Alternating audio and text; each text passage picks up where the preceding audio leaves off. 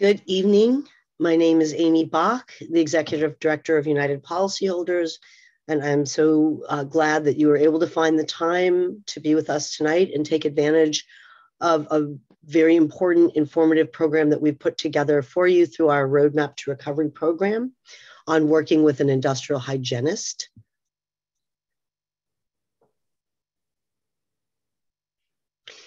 So if you'd like to follow the slide deck that accompanies tonight's presentation, you can go to our website, uphelp.org, and you see the link there. Go to events, click on tonight's event, partial losses working with an industrial hygienist. You see it circled there. And then you'll be able to click on that link that's got the yellow circle around it. And you'll be able to open up the slide deck and follow along, which I think for tonight's program is probably particularly will be helpful because we'll be talking about some terminology which may now be familiar to you, but may not be.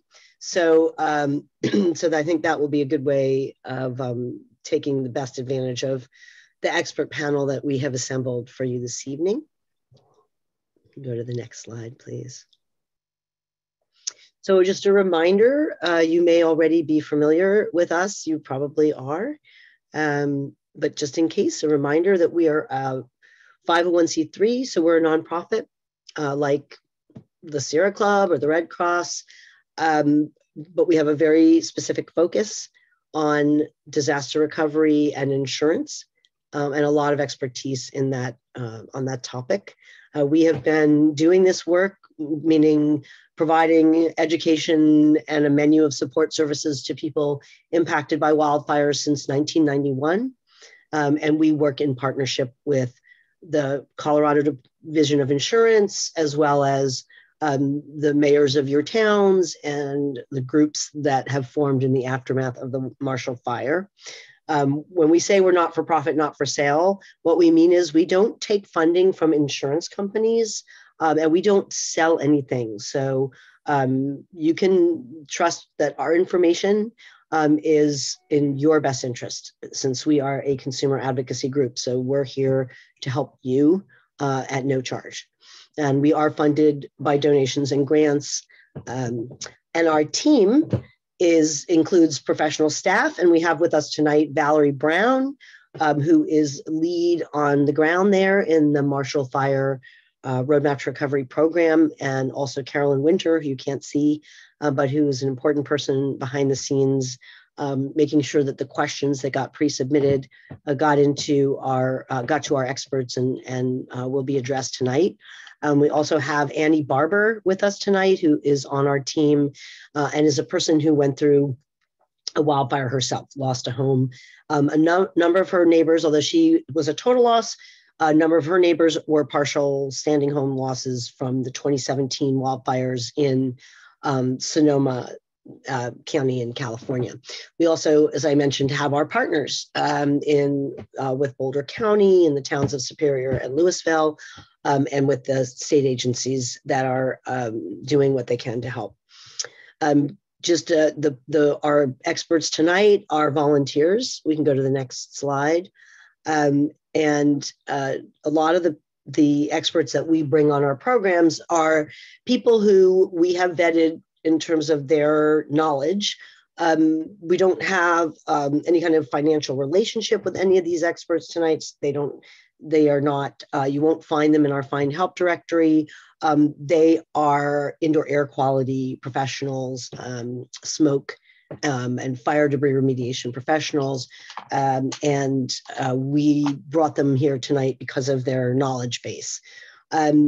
This program tonight we're offering is through our Roadmap to Recovery program. But when we identify problems in a disaster area that can't be fixed on the ground, then through our advocacy and action program, we advance legislative proposals and different ways of trying to address them. And on the question of getting insurers to do the right thing in terms of evaluating, assessing, cleaning a home that's been exposed to wildfire debris and smoke, from the very beginning, right after the fire in in late December, I was on the phone with the insurance commissioner talking to him about the unique challenges that people face when their house is not gone, but is damaged, and all the challenges that are pretty much chronic in the aftermath of disaster. So we're going to be talking about those issues tonight. I know Commissioner Conway has put out some bulletins to help you with the challenges that we know you're encountering. But whatever comes out of tonight, just know that we're always working. And if there are problems that can't be solved here, and through the expertise of these people that we're bringing to you tonight, we will be addressing them however we can.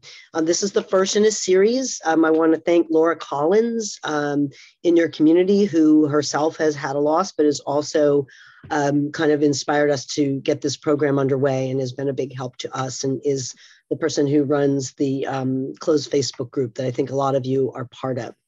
Next slide, please. So that's the link to the library that we have set up for your community, and you can see some links there. But for your situation in particular, we do have some partial loss publications that hopefully you have already taken a look at. But our smoke restoration guide, we recently updated it based on some feedback that we got. So that's there also to be a help to you. Next slide. These are our upcoming events. You can see that the next three parts in this series of partial loss workshops will be on the 18th, the 24th, and the 25th of this month. And then we will be offering our normal survivor to survivor forums coming up on the 3rd and 17th of May.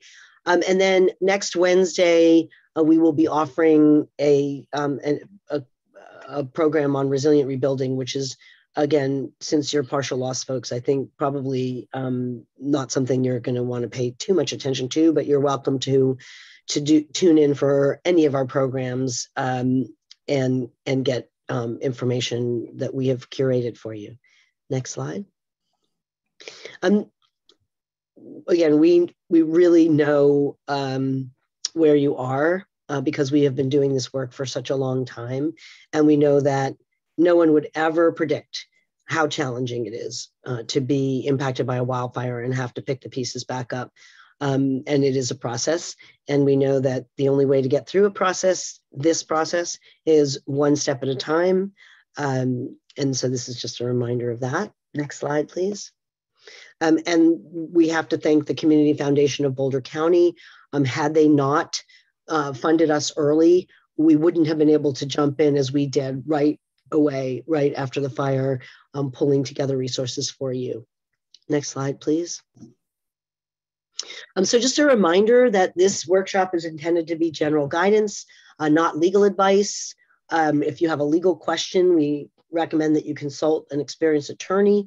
We've already done a couple of pro bono legal help clinics in your area. We'll be doing another one on June 23rd. So if you feel like that you want to talk to a lawyer and you want to try somebody, a 1 hour limited free consult, you'll have an opportunity to sign up for that.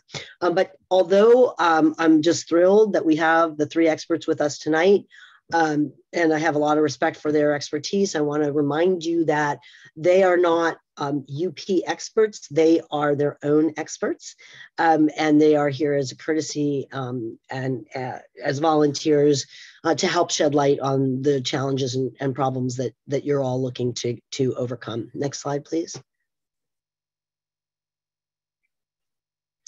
So I'm so pleased to be joined today by Val Brown, as I introduced earlier, my Deputy Executive Director, Annie, and then our volunteers, Dawn Volstad Johnson with Kaizen Safety Solutions. She's a certified industrial hygienist based in Arizona. We've got Janine Humphrey, a certified indoor air quality professional based in Colorado. And then also Michael Richin. Am I pronouncing your name right, Michael?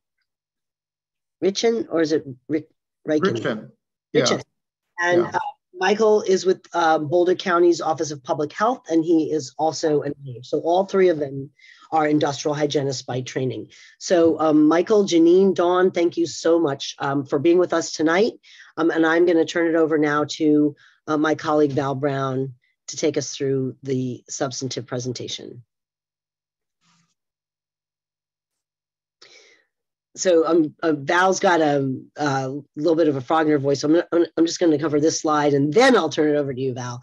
So we're going to be covering finding and vetting an industrial hygienist, working with and paying an industrial hygienist, report prep best practices, how to read your IH report, and then interpreting results into practical action for cleaning your home and remediating the damage. Now, those of you who may have tuned in when the insurance commissioner did a program early on and I was on and we were talking about the order in which things should be cleaned, I'm sure this has been a journey from there to here for a lot of you, and we are very familiar with the challenges that you are navigating. And so we have done our best to really pinpoint what those are in terms of how you find people you can trust, whether you can trust the people that your insurance company brings out, what kind of testing will make you feel comfortable, and at the end of the day, how you can get to a place where you feel confident that you can move back in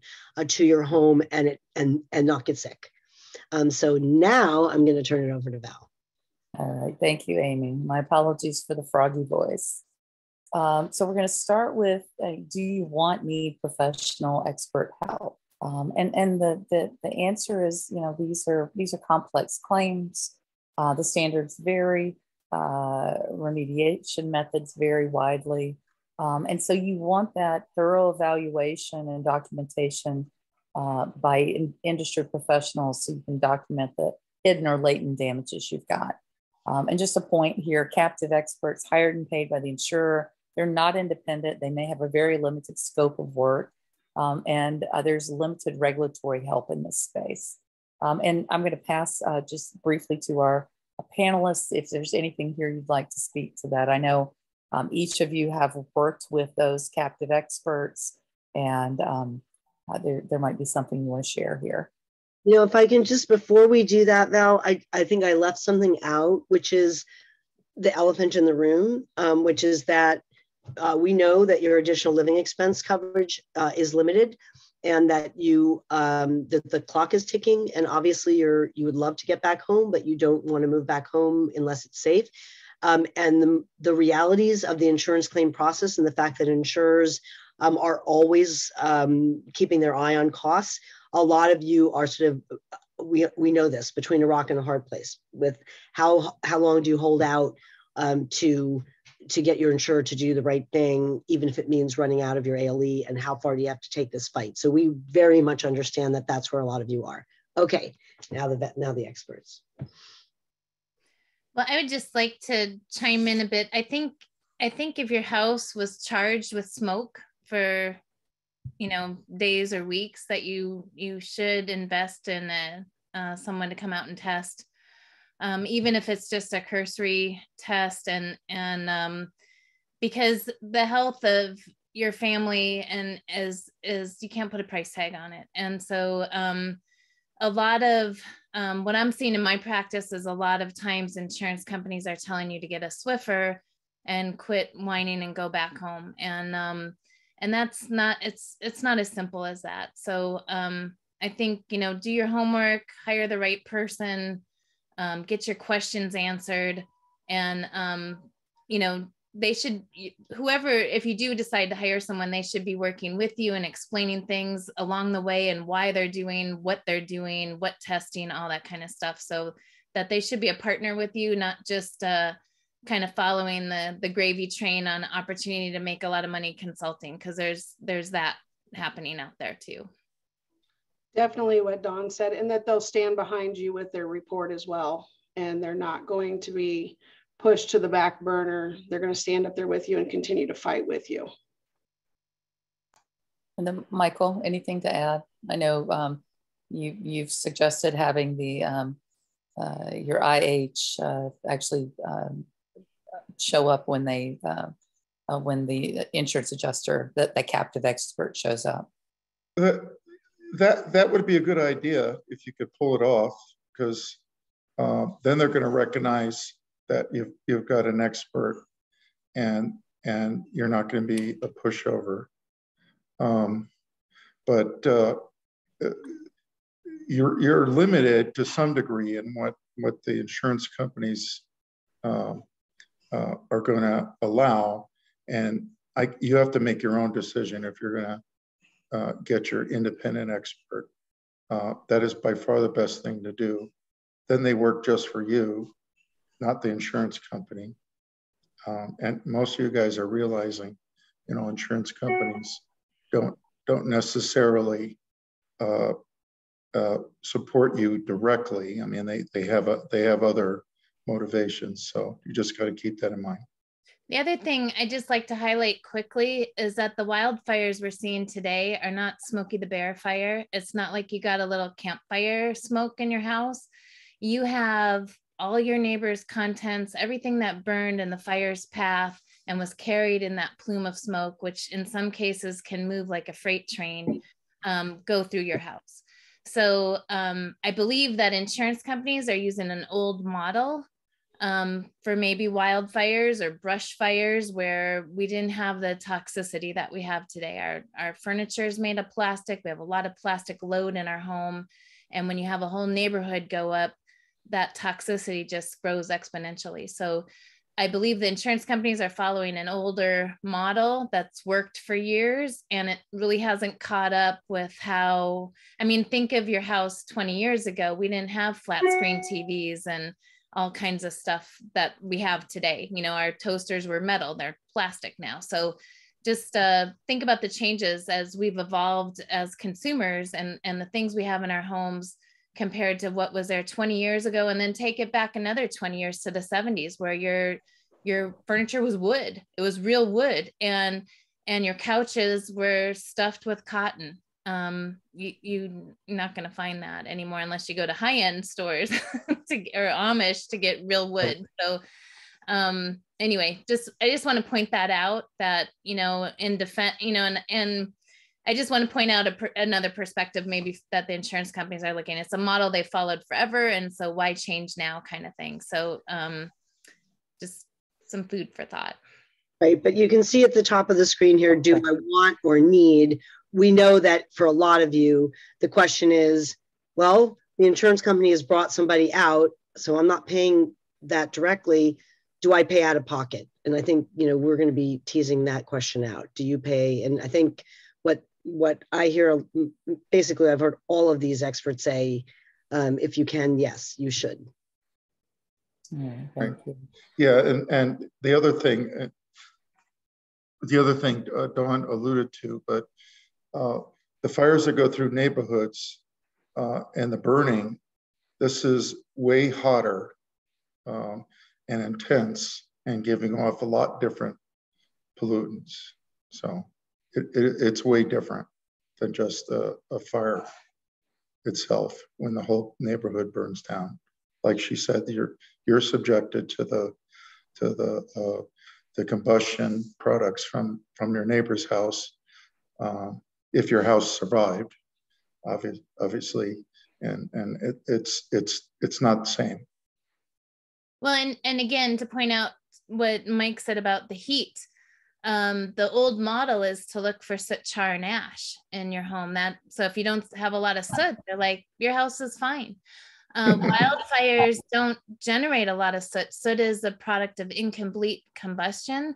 And because the fire is burning so hot, you don't have a lot of soot. I worked for Phoenix Fire for 19 years. Fire investigators look for soot patterns in arson fires because fires in a home, or if it's an arson or whatever, it starts smoldering. And that generates a lot of soot. And so that allows the fire investigator to look for cause and origin in a regular house fire. In a wildfire that is eating neighborhoods, there's not a lot of soot. So if the insurance company is saying, look, your soot's only 3% or 5%, you're fine, that's not the litmus test. So if that's all, you walk away with it, you're ahead of the game here, because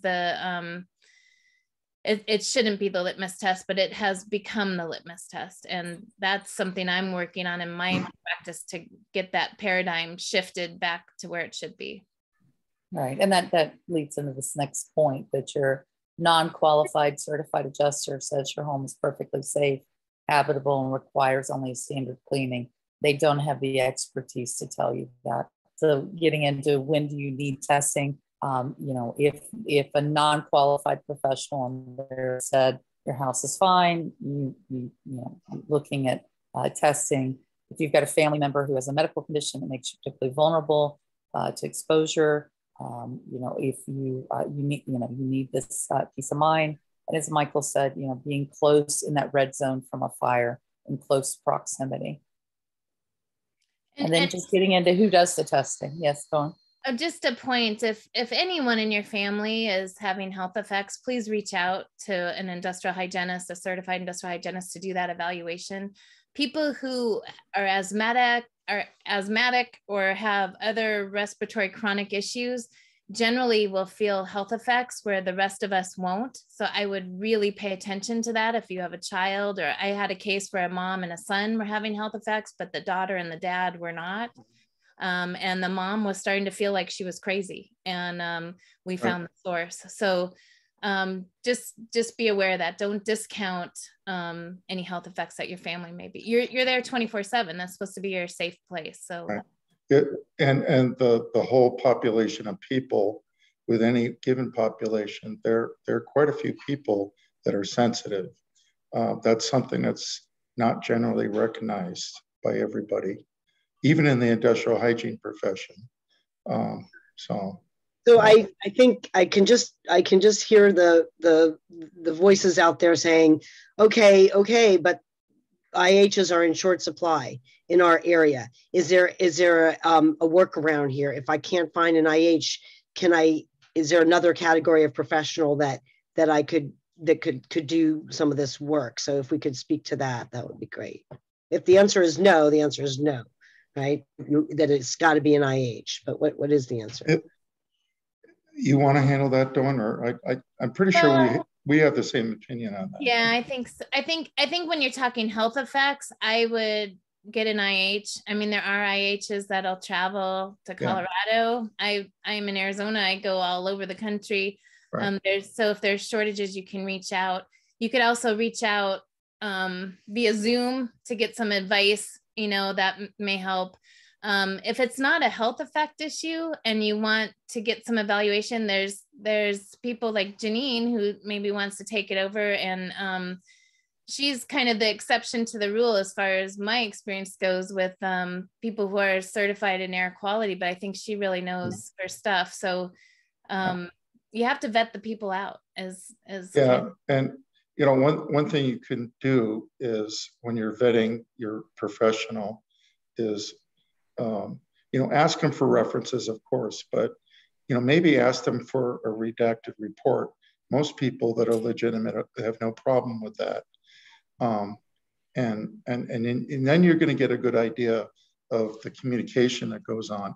I mean, I read a indoor air quality professional report. I think we were all looking at it, and I think it was another one other than that there was a disclaimer that said, we're not making any health related judgments, and really that's the purpose of what you want them to do in the first place. Right, so right. That's a real red flag if you ever see that in any written report. And we have a little further in the presentation, we do have a slide that has questions to ask when you're vetting a professional. We'll talk about that in a little bit. But Amy, to your question, obviously the most qualified is the certified industrial hygienist, that indoor air quality professional. You want to make sure that somebody, they have the credentials to deal with smoke. They have the experience, right? And they have very solid testing protocols in a chain.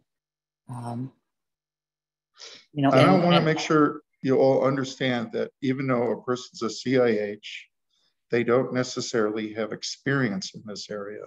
Right. Ask them what kind of experience. And if they don't, a lot of them can collaborate with their fellow people and do a decent investigation. Because in every state there are people that do this, and the smart people know they don't know everything, So just ask those important specific experiences that they have in indoor environment, wildfire issues. I think Dawn made this point that that it's not enough to know mold and know how to test for mold. That the wildfire smoke is a very particular area that has been developing quickly in terms of the knowledge and understanding in the scientific community, and it's important to have somebody who's tapped into the current state of Yeah, I think that's great advice that Michael gave too about get a redacted report. That'll tell you They'll tell you everything. Really. Yeah, and so you can read the disclaimers, and if they say we don't do any health recommendations, then and you have health issues going on in your home, then that's like the best tool right there. And Michael's right. If they're worth their weight, they're gonna happily provide that. Yeah, or they'll have a discussion that I don't do this a lot, but I can do this and this. I mean, you have to make a qualitative judgment yourself. Yeah. And you can compare their redacted sample against a sample that we have on our website that actually Dawn donated. This is an example of a comprehensive, thorough wildfire damage assessment. Yeah, and then going back to this, where to find in the IH. Dawn had mentioned that that many of them will travel. Word of mouth, online research. Just you can also go to the local section of the American Industrial Hygiene Association. So California has one, Colorado has one, Utah. Or you can go, and then that registry AIHA.org. They have a listing of consultants. Again, they don't all have the fire experience, but you can at least identify people that have certified industrial hygienists and make your judgments there. And that it has listings for all the states. And some remediation companies will have a recommendation of IHs they've worked with in the past. So, and then making your case and just you're choosing the testing and the testers, you're paying them yourself, ideally getting reimbursed to help ensure they're not captive. You want to make sure you get the reports.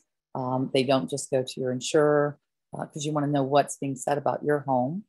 Be very clear, make your request in clear language, using policy and statutes to back you up, going up the chain of command in writing.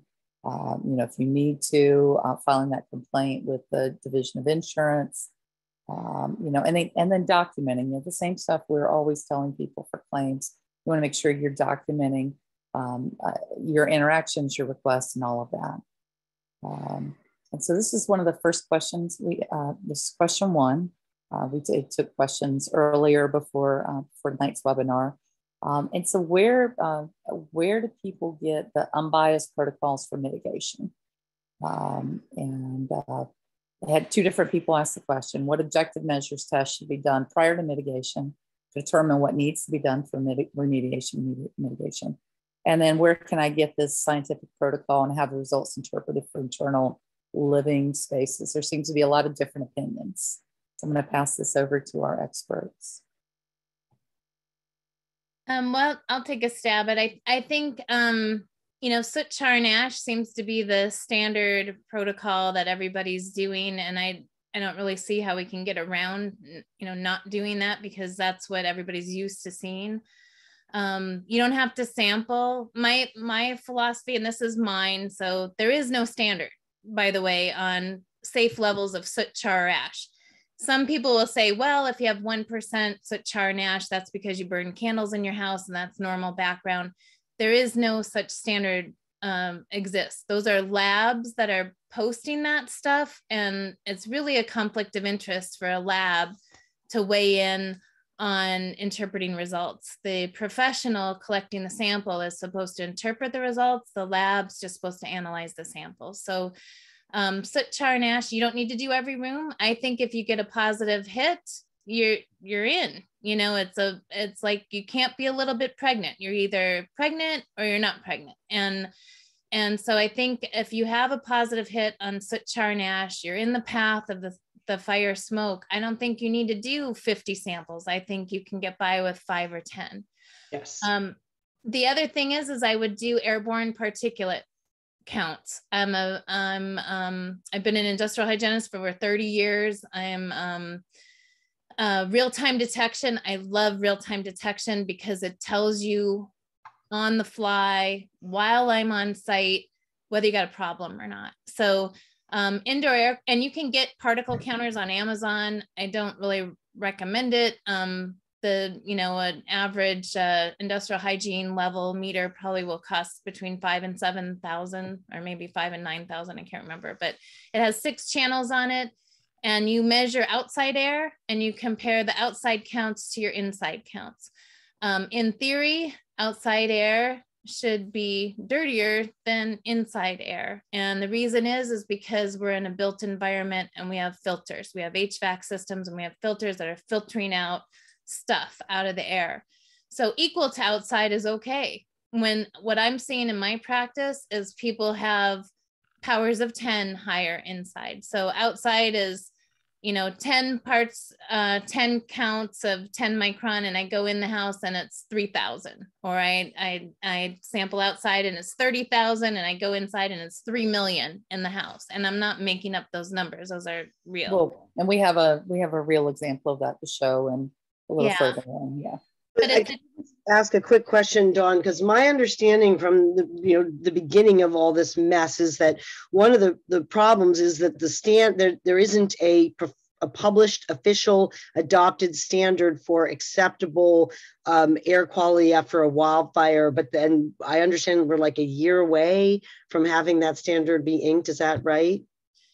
Well, I'm not sure what entity is putting it out, but I'm also working on pushing something through AIHA to the American Industrial Hygiene Association, because it's confusing. It's like the wild, wild west, like cowboy town, everybody's, I think, for the most part, I think everybody's trying to do the right thing. It's just the right thing hasn't been defined. And so, you go to this one lab and again, if you're like you hire somebody who's used to doing mold, well, the analysis for soot, char, and ash isn't that different than it is for mold. They're using a polarized light. It's polarized light microscopy, essentially. And so the mold labs can easily shift and start analyzing soot, char, and ash. So that's good news, right? Well, then all the mold people just say, okay, well, just ask the lab, what does this mean? 3%, 5%. And now the lab has established these boundaries, like 1% is normal, 3% is medium normal, and over 10% is a problem. But the thing is you have to remember there's not a lot of soot in wildfire because it burns so hot. So if we're using soot as a litmus test, we're missing the whole boat here. Pay attention to the char levels too. That's just as important. So soot, char, and ash, you shouldn't have high concentrations in your house. But the particulate count really tells a story, especially if the house is vacant. That smoke is particulate, essentially. And on that particulate, it carries acid gases, it carries VOCs, it gets into your wall cavities in your attic, it comes in through all the creaks and cracks and crevices of your house, through your chimney and under doors, so, just again, I think you can do a lot more testing, but the cheapest, most effective, I think, is doing a couple swabs for soot, char, and ash, because that's the model that we follow, and then getting the airborne particulate. If the airborne particulate is high and you're having health effects, or somebody in your family is having health effects, then I would move to doing gas detection. But you have to make sure that the gas meters that you're using include formaldehyde. Formaldehyde is a big player, especially when homes burn, especially if they're made out of oriented strand board. There's a lot of formaldehyde released in those events. So please, I would look for the carcinogens. Don't look for the exotic stuff that sounds really nasty. I would look for the carcinogens because that's your living space. And I would want to know that before I moved back in. So there are levels of investigation, I guess is what I'm trying to convey. And of course you get what you pay for. So the cheapest way is soot, char, and ash with maybe particulate counting. And then the price kind of goes up from there as far as doing a complete evaluation. And Michael had shared a point that we talked about earlier. You know, a lot of this is just observation when you come into a home to see what needs to be done. Well, so that might be a segue, maybe not, but I really think that a good report always has observations, and sometimes industrial hygiene, it may seem a little overbearing, but those are good. That's good information too. Does each room smell? You know, and you can maybe not quantify it easily, but you can certainly say the odor is much stronger here than other places. You can make the notations about, you know, observations on how intact the windows and the walls, exterior walls, are from the outside. And then going inside, you know, there can be observations of, you know, do I see a lot of settled dust that shouldn't be in a house, you know? And I think that's as important, because it puts everything in perspective, so you can have some idea of what does that really mean, you know, and it gets a little bit more at the bigger picture. And then all those sample results are going to add to that picture and make it. And yes, sampling and getting some results of carcinogens that's a good thing to look for, because, you know, we all have a low risk tolerance for that, but we should know it's going to have a big impact on the insurer. They don't want to see that in a report and then deny that, you know, that happened. So that's an important thing that Dawn said. Yeah, and we'll touch on that again. Question 2: what's the difference in the risk now versus when the fire happened from these hazards, right? You know, because people are concerned about when the winds pick up in the area, is it blowing the same level of toxins into their home? Or is that risk different, you know, now that the fire's out and we're just dealing with debris outside? Well, I would say it is different because the gases that were in all that smoke have probably volatilized away. Volatiles volatilize. That's what they do. The thing is that they hang out in your house because your house is like a closed box. So it can get into little nooks and crannies and corners and kind of and I did this research with the fire investigators. The fire investigators have huge exposures. As they disturb the debris pile, they're releasing pockets of gas. So you know, there could be pockets of gas and you know, but what I've been seeing is homes are just leveled. There isn't even a frame left. I wouldn't worry about, if the concern is about the dust and what's blowing around on the dust, I would put that as a low risk. I don't know if Michael or Janine. Well, just to be sure what we're talking about. So those outside dusts are probably have been off-gassed. Yes.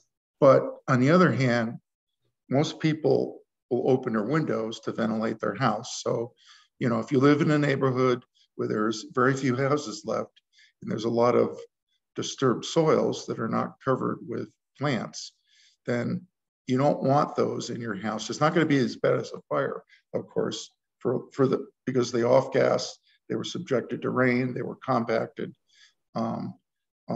And the other thing is they have a tendency to stick together, so their particle sizes are bigger. Particle size is important because lower particle sizes get in your lower lung.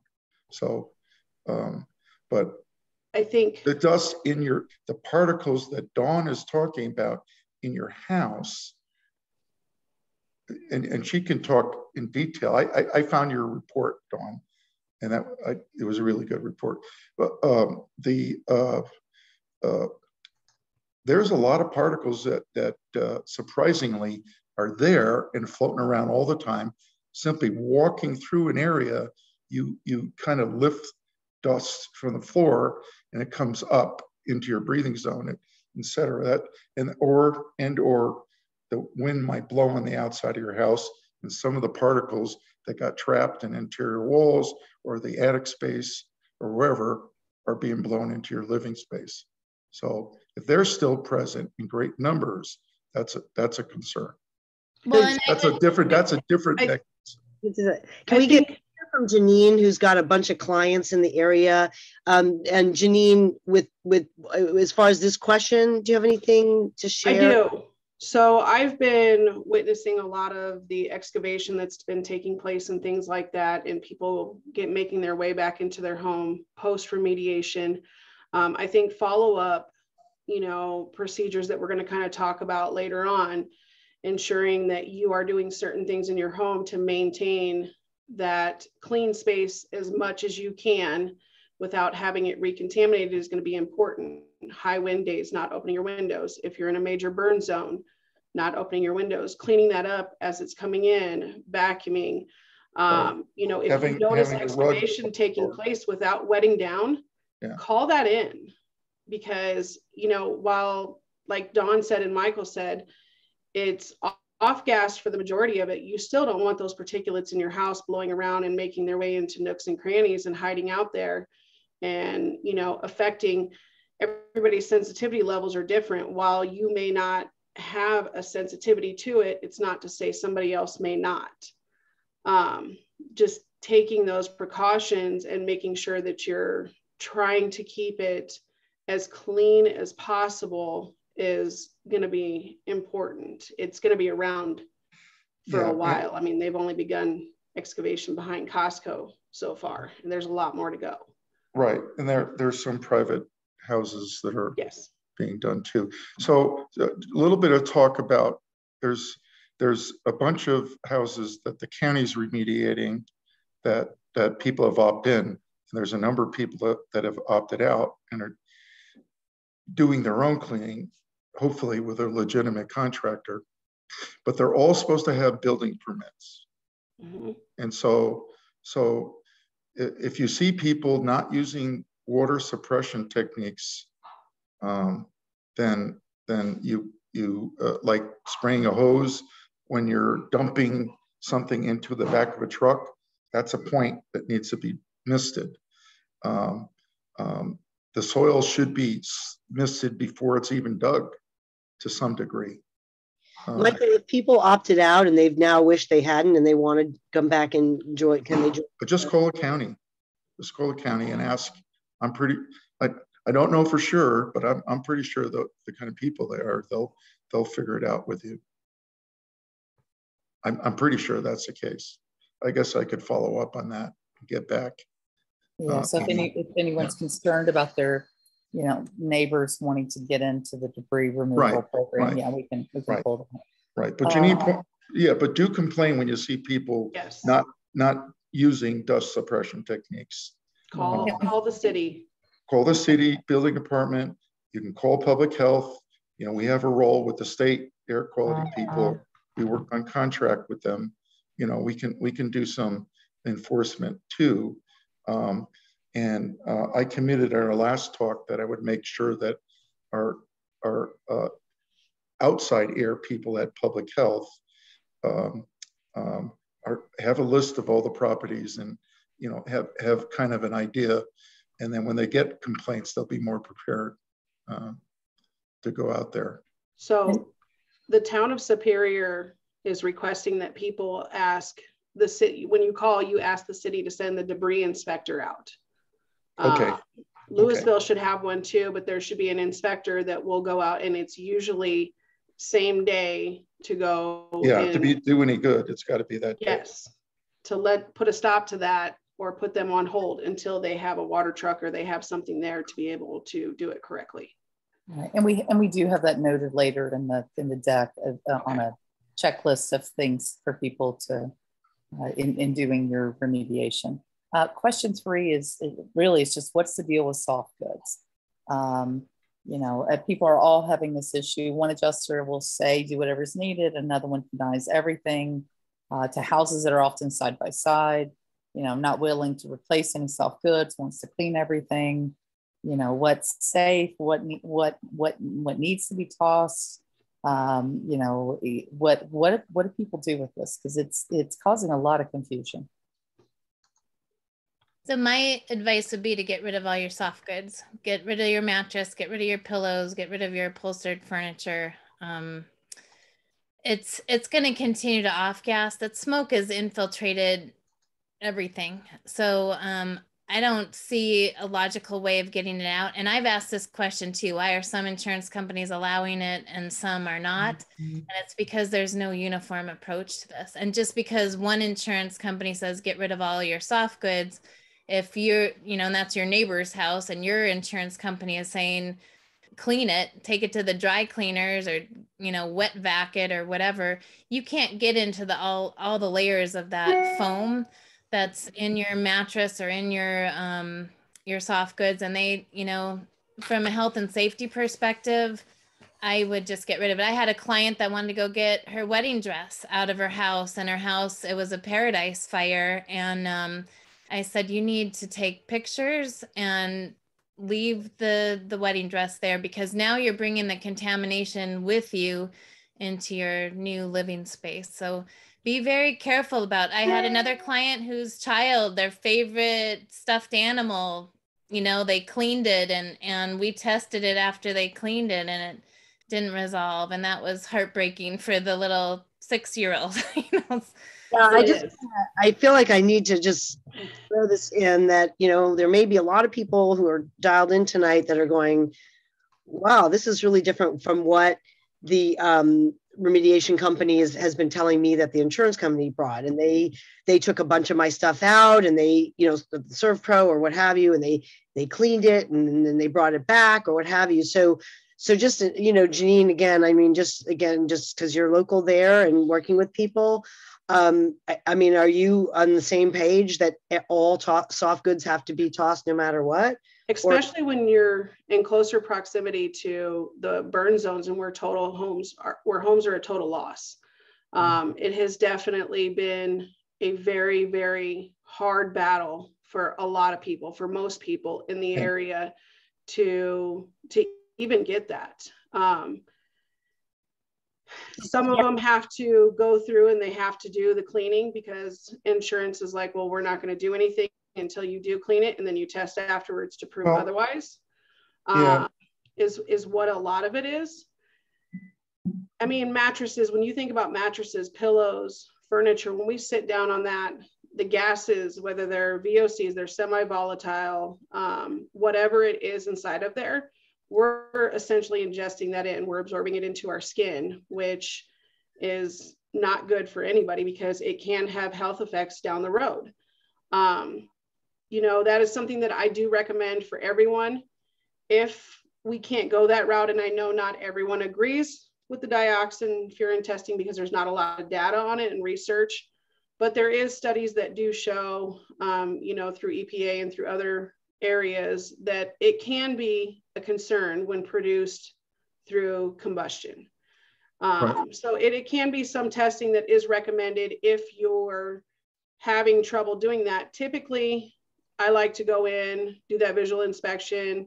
A lot of times I recommend it. If it becomes a battle, I throw it in my report and I attach references. Here's why, health effects that can be caused from this, things like that. Okay, so are all three of you in agreement? All three of our experts are in agreement? Not exactly. I think it really depends on how much smoke was in the house. Definitely. And so I before this freight train leaves and everybody comes, that was recommended. I think it really depends. The concepts that both Janine and Dawn express, I agree with, but it depends on the degree.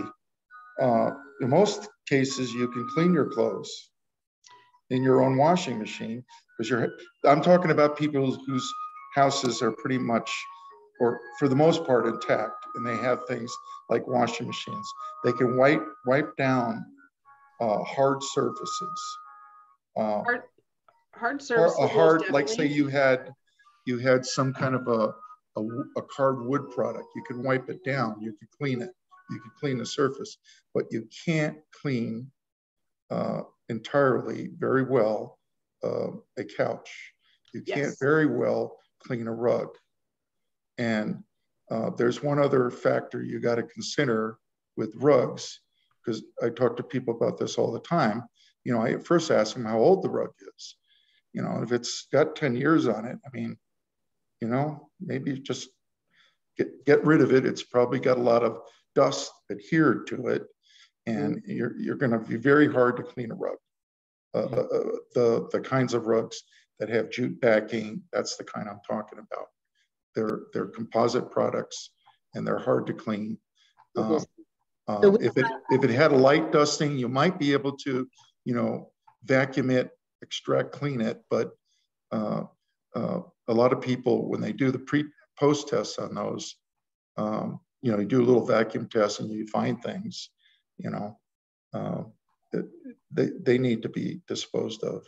But so we don't have a hard and fast rule here that knows. Well, you're going to get a lot. Had clothing. I've tested clothing post remediation. Yeah. And cleaning, and it has been shown that the clothing, some materials of clothing can be cleaned. Right. You know, couches, mattresses, things like that. On the toxic equivalent quantity scale, it has gone down. Right. Not a drastic amount, again, because the foam and how thick it is. A wedding dress is actually a pretty complex garment. It's got different layers. It's very hard to clean. It may not, I mean, Dawn knows about the firefighter testing with people send out their bunker gear to get cleaned, and they wash it, I don't know, a number of times. And then they do some extractive testing, some of the companies that clean those things. But for the most part, clean what you can. And even if a couch, I agree. A rug, even a new rug, if it has a significant amount of dust from the fire, you ain't going to get it cleaned. The dust kind of works its way through the carpet, and magically, So anybody that's replaced their carpet knows this, and that's in normal instances. This is abnormal. Well, and I think. Oh, go ahead. I was going to say, it's what you can see in your windowsills when you have that significant amount come in, or in your entry points in your home. That's what you can see. Just imagine what you can't see. In the inner wall space, yes. Exactly, inner wall space, or, you know, what dropped and was heavy, landed on the carpet, made its way in. Right. You know, a lot of people have furniture that sit in front of windows. Most beds, when you go into houses, they're in front of windows. Yeah. When you think about all of that came in and you see it, there's a lot that you do not see. You may have a throw over the bed, and that's another complex garment, hard to clean thoroughly, and it depends on how bad it was to start with. That may not be. Whereas the bedding underneath might be able to be washed. That's just an example. So this goes back to the on-site inspection too. The lady who's had the wedding dress that I told her to throw away, her house was across the street from a home pesticide company. The guy had totes of pesticides in his front yard, and they all melted and burned in the fire. So that's why I do agree with clothing that it could be cleaned. I'd recommend soap and water in a washing machine over dry cleaning. Yes. So I do believe in that, but you have to take it in the context. Each one of your cases, each one of your exposures is a little bit different. You can't put a blanket on everybody's house and treat them all the same. The other thing is the airborne particulate counts are going to tell you how much smoke got in your house. And I don't think it's so much how much as it more as it is how long. Because if you're evacuated for a week and your house was charged with smoke for a week, that smoke had a chance to get literally everywhere, like in every nook and cranny. And it's going to stay in there until you get all the contamination out. So I think, as much as I know everybody would like to hear a blanket statement, it really depends on the context. And that's why an on-site investigation is so important. And looking at the observations, like Janine said, about what's collecting in the windows and doors, because that's obvious. The particulate counting that I'm talking about is in the rooms that you're living in, and you can't see it with the naked eye. So anyway, just a lot of food for thought. I know this is a lot of information, but try to just, take it in bite-sized pieces, because at the end of the day, I think all of us want you to have healthy, continue to have healthy lives and not have the, the after effects of the fire in your home to get you sick down the road when now you can't connect the dots anymore because too much time has passed. So yeah, so we Dawn, did have a Tesla factory that started on fire too in the area, hotel, those bigger things, some homes that did have solar panels, those kind of things that come into play. Those are questions that get asked as well. And also, driving around, when you look at the area, when you're getting ready to do the visual inspection, you look at those things and what can you see what's left behind of the burn, because there's going to be certain things that are not going to combust all the way that can be indicative to what type of chemicals were released and produced in that area. So we want to try to, give people as much kind of really pragmatic action steps, because I think a lot of people are mired, right? They're in a situation with an adjuster where the insurer has said, this is our guy or this is our gal, take it or leave it. So labs, let's just talk about that for a minute, because I think people know now that, they've heard us say this from the very beginning, that if the insurance adjuster, they don't have the qualifications, then they cannot opine, or they should not opine. They may, even though they don't have the qualifications, that they may. But if they bring somebody with them, that generally means they have a relationship with that expert. The insurance companies typically often have, they have cleaning services that they have regular relationships with. They have labs that some people would describe as being sort of in their pocket. So I think there's even some insurers that may have either own a lab, testing lab, or have an interest in them financially. So why does it matter what labs the person uses if your insurer has brought an IH, why does it matter what lab they use? And how can a person who's a lay person know whether or not that person can be trusted, aside from the fact that they came from the insurance company? I think that kind of goes back to what Dawn said, that labs who do mold testing can easily switch over to combustion, which is great. But if they don't know what they're looking at, or what levels or concentration, or have no kind of experience in that, then they're just going off of information that they've learned, or comparing it to things like mold, and we're not looking at mold. So it's important to look at those labs, and do they have experience in this? Is that what they do? Yeah, one thing that industrial hygienists do, they look at they find out the lab credentials. They discuss what they're going to do with the lab before they even go out, to make sure, that they're not going to have a miss there in how they collected the sample. And lastly, they will know which labs are not in the pocket, so to speak. Right. Well, Dawn, you do expert witness work in litigation, so there's got to be, the insurance companies probably put experts up against you that use different labs, right? So are you kind of familiar with which labs or play ball with insurance companies and give them the results they think they're looking for? I don't know that that's the case so much. There are mom and pop labs that are not certified that pop up out of the woodwork. I've seen that. But what I look for is a AIHA accredited lab, because they have to, that's non-biased, it's whatever, they can't be bought off. They have to have accreditation for what they're doing, and their accreditation gets vetted through the AIHA. And you can go to the AIHA website or type in Google AIHA lab accreditation, and you can type in the name of the lab and the city where they're operating and see if they're certified or not.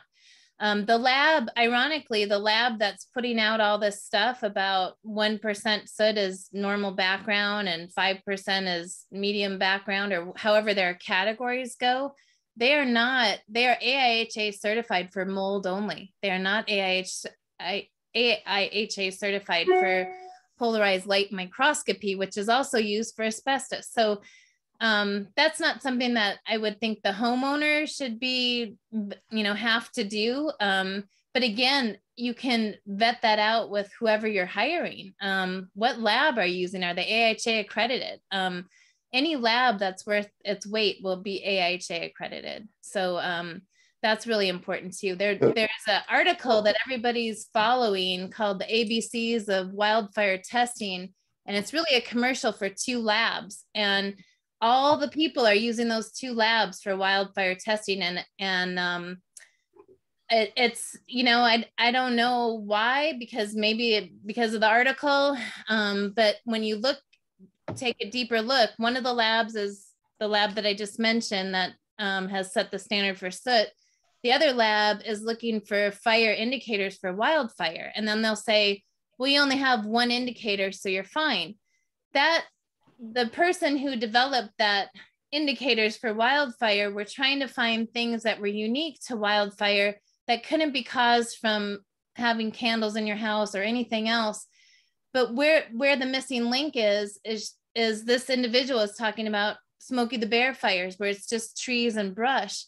They weren't addressing the urban wildfire that just ate a whole neighborhood. So now you have consultants that are sampling for these wildfire indicators. And so it's not the insurance company that's buying the lab, it's the insurance company that's buying the consultant, if that makes sense. That makes sense. There's a lot of work. And I don't work for insurance companies because ethically, I just don't think I can.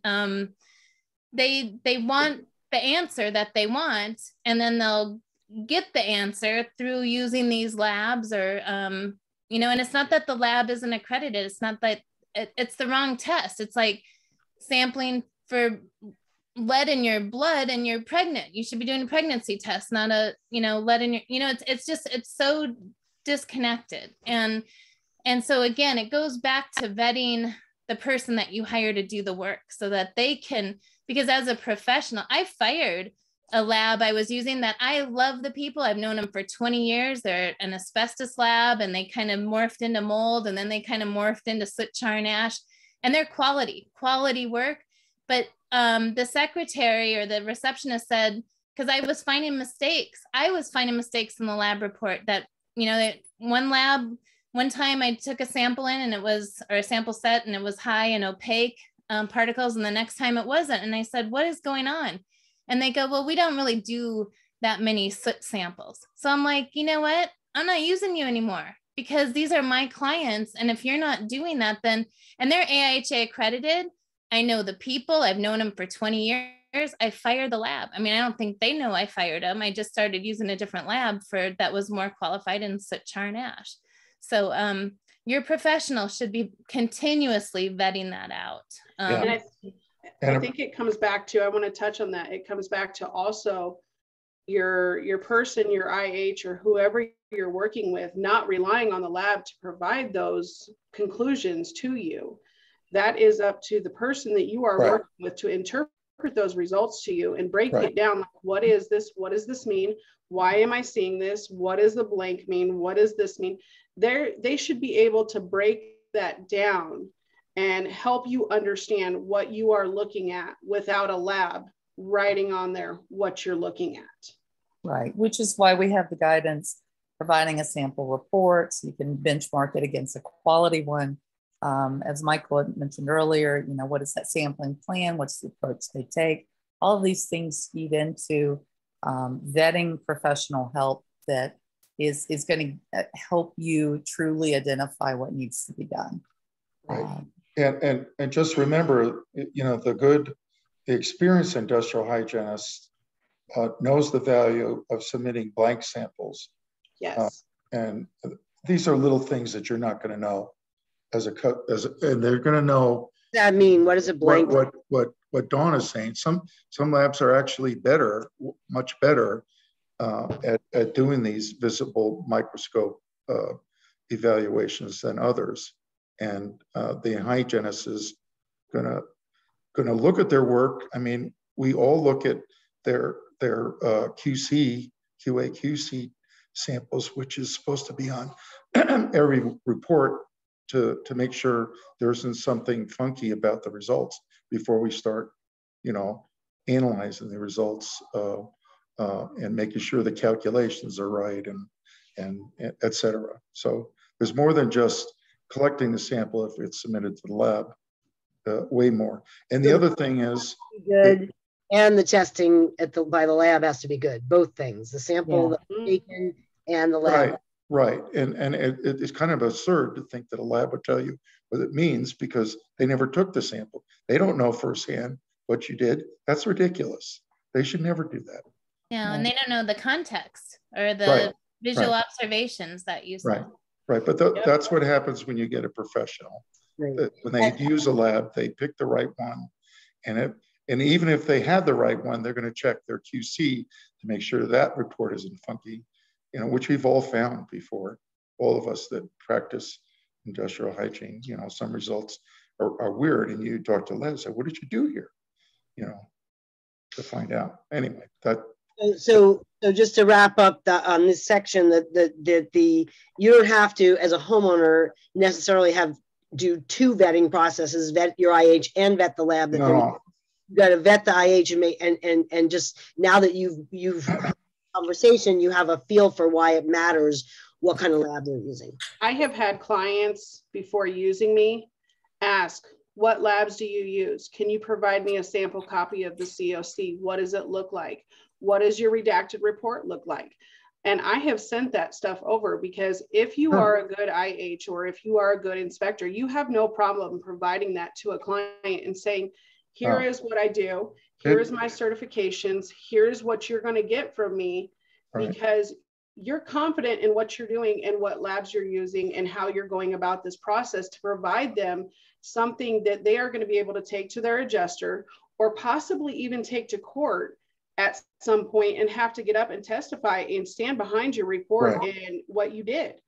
And if that person cannot provide that to you or is not willing to stand behind you for that, they're not the one for you. Okay.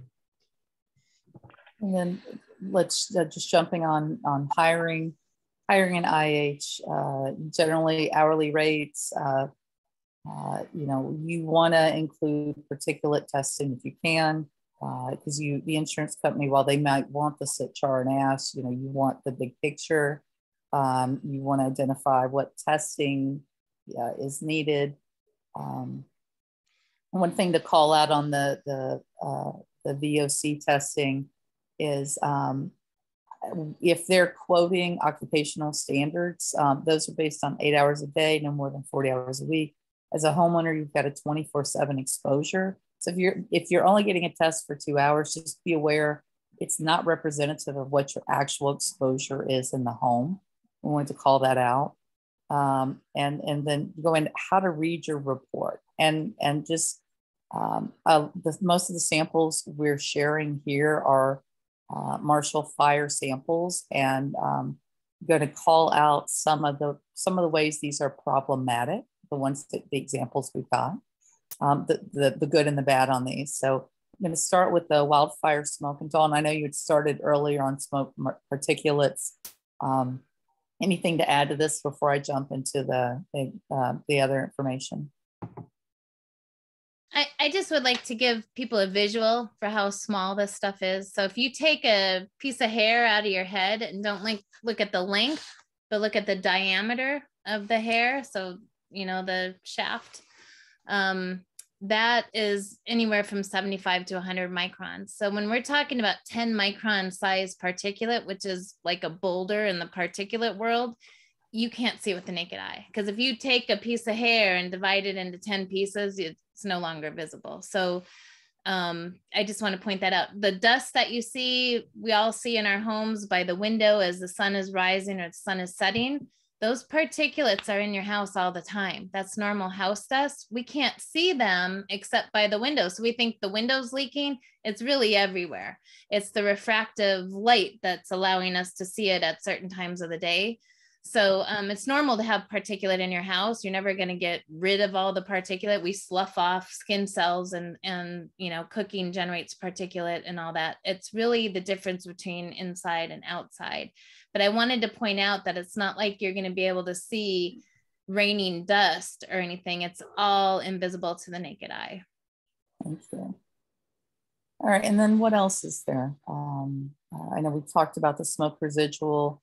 You know, the particulates are settling on the surface after the smoke dissipates.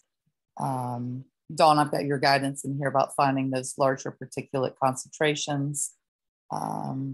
We've got our VOCs, the chemicals that you guys have mentioned earlier to look out for, benzene and the aldehydes. And then this is all information from Patrick Moffat, his wildfire glossary of terms and definitions. Well, and I would just like to highlight that VOC testing, like if people are bringing SUMA canisters out to test your house, it doesn't pick up formaldehyde, and formaldehyde is one of the most pervasive chemicals out there. So they could do a SUMA canister, which may be dictated by the insurance company because they can get a negative result. Be careful of that. I would also ask for an aldehyde test, whether it's a badge or I use direct read. But my instrument is very expensive to use, but you do get results on site. So there are a lot of ways to collect aldehyde sampling. Some are reasonable in price, and others, you know, are more expensive. So, but I would make sure you include something that has formaldehyde and glutaraldehyde in that array of sampling if you're going down that road. And again, this goes back into starting with the observation when you get there, what's around, what the proximity is, and before you're determining what testing needs to be done. And then particulate matter, these are just some definitions that we wanted to flag for you, knowing that lingo. Let's see, this is an example of a report for soot, char, and ash. Anything you guys want to share on this one? I would just like to share, this is pretty typical of what I see post-fire in a wildfire situation. And a lot of times people discount it, say, well, 5%, it's not that bad. 5% char. 5% is high. It is high, yeah. Mm-hmm. So, thank you, because I think you make the point later, there are no safe levels of soot, char, and ash, because there are no standards and there are no safe levels. No. And I think Dawn made the that. point that presence or absence is what you're really looking for. I mean, you get a little bit of information from the results here, but the fact that there's char present in every sample, that's pretty significant. Yes, and I agree with that. I think for me, what I do is more composition testing. So I will include, you know, a few different areas and take that and divide that. Even in my home here in Broomfield, when I'm a good almost 4 miles away from the closest burn zone, I had the presence of char less than 1% on my walls in my home. I think that trying to get it down to nothing in these homes and bring remediation companies back in is going to continue to be a battle. And as long as your VOCs, your particulate matter, things like that are looking good, you know, char will continue to diminish over time. We do know that. Soot being present, no go. We know that. But going in and cleaning those things, or saying, you know, kids' toys that are plastic, definitely not something you want to keep, especially if char is present on those kids' toys post remediation, because kids' habits, putting them in their mouth, touching books and then putting hands in their mouth, things like that. So it's been hard to get it down, being boots on the ground. It's been hard to get that down to nothing for any home. And I've tested, I would say 200 homes, maybe even more. And I have not had one where post remediation, it has been everything non-detect. And when you even go back, my level is 3%. Remediation companies hate me. I don't really care. That's not okay. You can get it down lower than that. Go back, clean again. It can happen. they push back on even that, and it's hard to get that to do. And with people wanting to get back into their homes, you know, we try to find that ground where, based on other testing, can we determine whether or not going back home based on this, you know, what's a safe level, essentially. I know there's no safe level, but just my take on it. There's another great example of how there are no regulations. So Correct. Some people don't even do post-remediation sampling. So Janine's probably ahead of the game on that one, but the clearance levels have not been determined. They have not, and I'm waiting for IICRC. I know they're currently in the process of putting out standards, protocols, and things like that. I'm really excited to see what that is going to look like and what that's going to entail, because I'm hoping that going forward, you know, it provides answers for everyone on what do I do going in? What is the kind of testing? What do I need to do post remediation? Things like that, to ensure that my home is safe and that I'm not taking my family back into a toxigenic waste dump. Yeah. Well, the IICRC is what I was referring to earlier when we were told that they're about a year away. Yeah, so they are in the process of that. That's one of the things that I stay on top of. We hold that for mold, which is a completely separate thing. But IICRC protocols, I tend to like them. I don't know how Dawn and Michael feel about them, but it's a company, or it's a regulation and standard that I choose for, you know, following. It's not a regulation in the sense that, no. that a county or city adopted it. It's a protocol or guideline. Protocol, yep. And then they give you that mind map and how you're supposed to approach your inspection, which is probably I'm more that kind of person, the process. And so you don't forget to do something. You have a certain process and how you do a certain job. And wildfire is way different. Let me move us on to our one of the other reports. A lot of people have gotten surface dioxin and furan, and just briefly, can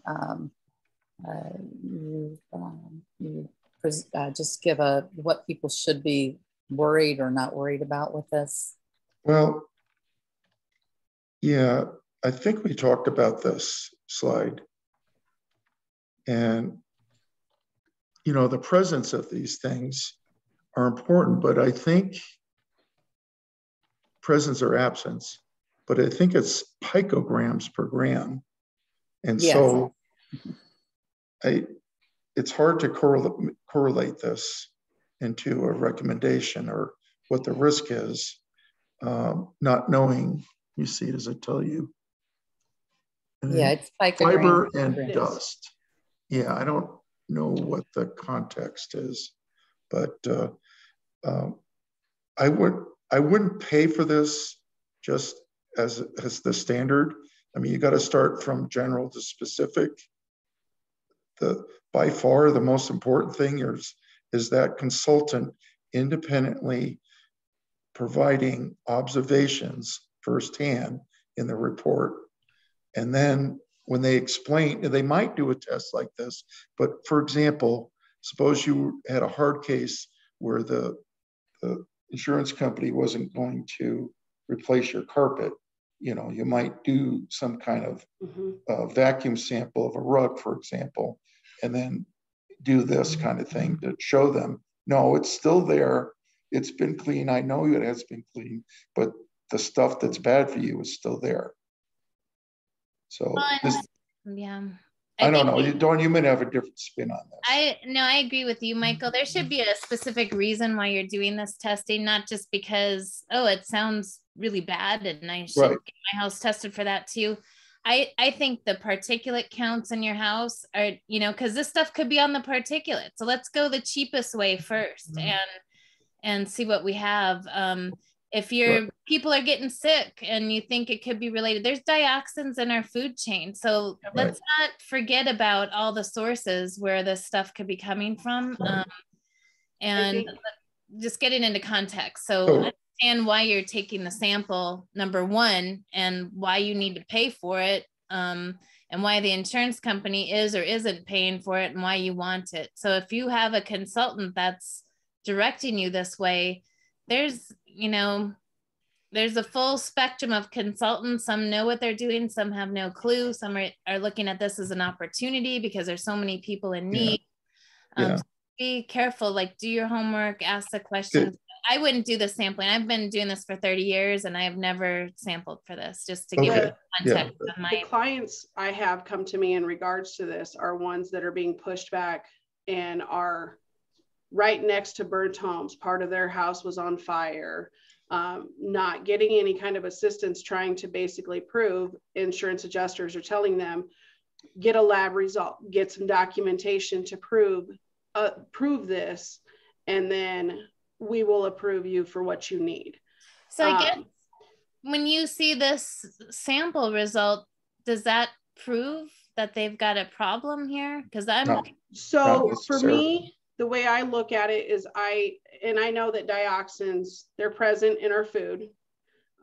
They are also admitted into streams, water sources, things like that. It is present. It is natural. However, you're talking about ingestible compared to inhalable. And for me, when I look at this, I go on the assumption route because I have had, a lot of non-detect all across the board for this, for homes that have been farther away from the fire areas, the burn zones, where they haven't had anything present. So when I see that on homes that are farther away and you get closer in proximity and you see this start to come up, especially, when you look at the toxic equivalent quantity, you begin to say, okay, the assumption is, and based off of visual as well, that this is most likely produced in the home from a combustion source. There is no data to prove that otherwise, but when you pull all that stuff in together, that would be the assumption. So, but this is not something uniformly people would be testing for. It's let's saying it's building a case. And I don't recommend it for everyone. There's some people I'm like, you don't need this. There is no need for you to even have this, or go and do your cleaning first, and then peace of mind. There's a lot of people that, well, peace of mind, I want to know. And I tell them, okay, well, most likely this is going to come back with nothing to show you on this. Like it's going to come back good and you're going to be able to keep your stuff, just because my experience and knowing when I look at certain things or what kind of materials, things like that, proximity, visual inspection, I tell people, I'm like, you don't need to do this. And there's just many out there that want to do it because it brings them a peace of mind. And I think a lot of it also came from, a webinar that was done where it was produced like, this is important, you have to do this. And a lot of that comes into play for people who the fire was inside your home. It is completely different if you have a fire inside your home. It can change a lot of the toxic levels from a fire being produced outside your home. Some of them can be the same, but that can change it as well. So I think hopefully we close with this. Maybe isn't the best test to show, but I think Janine gave you good advice based on her experience, that you got to do the tape test for the ash, char, and soot. And the good news is that's not as expensive as this kind of a lab analysis. Yes. And the second thing is she recommended particle testing or particle air sampling. And that's new to me, but when I read her report, I understood very much why that worked. And she's right. The consultant can rent an instrument and get and also get tape and do the tape samples. But along with their thorough observation, documentation, and at least those two tests, you're well on your way. And you can get, as it evolves, you can talk to your consultant about, well, do we want to do this or that? And they'll advise you. I don't like to get talked into doing testing that people want to do because they think they need it. All of us have done testing that we didn't think because the client wants it, but then we're stuck with evaluating it and telling it what it means, and we're stuck. We didn't want to do it in the first place. We got it, we got this result. So what do you do with it? If I don't know how to do it, I will say, or if I'm not familiar with it, I'm not someone that's going to come in and take over that and do that for you. No, but I mean, people could go away from a seminar and say, I got to have this testing. And Dawn was very careful about the 2 tests she mentioned right up front. Those are cost-effective, very good ways of getting information quickly. And relatively inexpensive. Okay. I would also want to just educate people on, you don't have to just do tape lift. You can do a swab. There are labs that say tape lift only, but you're only getting, you can't make a decision on your house on 10 square inches of Scotch tape. So, I do presence or absence. The swab, it's an alcohol swab you get from Costco. You change your gloves in between every sample, and you get in the window trough, and you get behind the light plate or wherever. So if people are just doing, I do a combination of tape lift and swab. If I'm just going to do one, it's a swab because I can't get my tape lift into a window trough. So I like the wipes too. Yeah. So just, there's no right way to, there's more than one way to do that. So if people are using tape lift, it's okay, but they're not going to be able to get in the window troughs. If they're doing a combination, that's probably the best. But anyway, just want to give you that education. If people are like, you have to do tape lift. No, you don't. And the cost is the same. Tape lift or swab, you're looking for presence or absence, in my opinion, at that initial point. And it's like a pregnancy test. Are you in or out? And so if you're not getting a lot of soot, char, and ash, that doesn't mean the party's over. That just means, okay, now I'm going to look at the airborne particulate. I look for layers of confirmation when I'm doing my surveys. It's kind of an orthogonal approach. So I look for many independent tests to point to the same answer. So everybody has a different approach in doing it, but that's my approach. So we just really want to give you education so you're picking the right person and you're asking the right questions so you're confident in the work that they're doing for you. Right. And so this is an example from VOC's testing. And I know when we looked at this example, there were things that might have been a concern, but the items that were listed here, I believe you, Dawn, you had mentioned that these were not things standard that you would be concerned about. Yeah. Right. Yeah. These are pretty standard, but what are you looking for?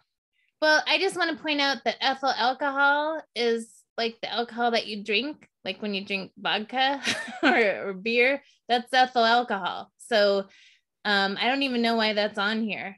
And it's in cleaning chemicals too. It's used in cleaning chemicals? Mm-hmm.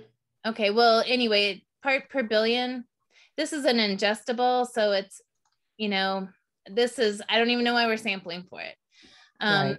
The acetone, we have acetone in our homes. If you have it's paint thinner, whatever, that's got a very high exposure limit. I'm not worried about that. And isopropyl alcohol is also something we probably all have in our home. So this test right here would be a waste of money, in my opinion, post-fire.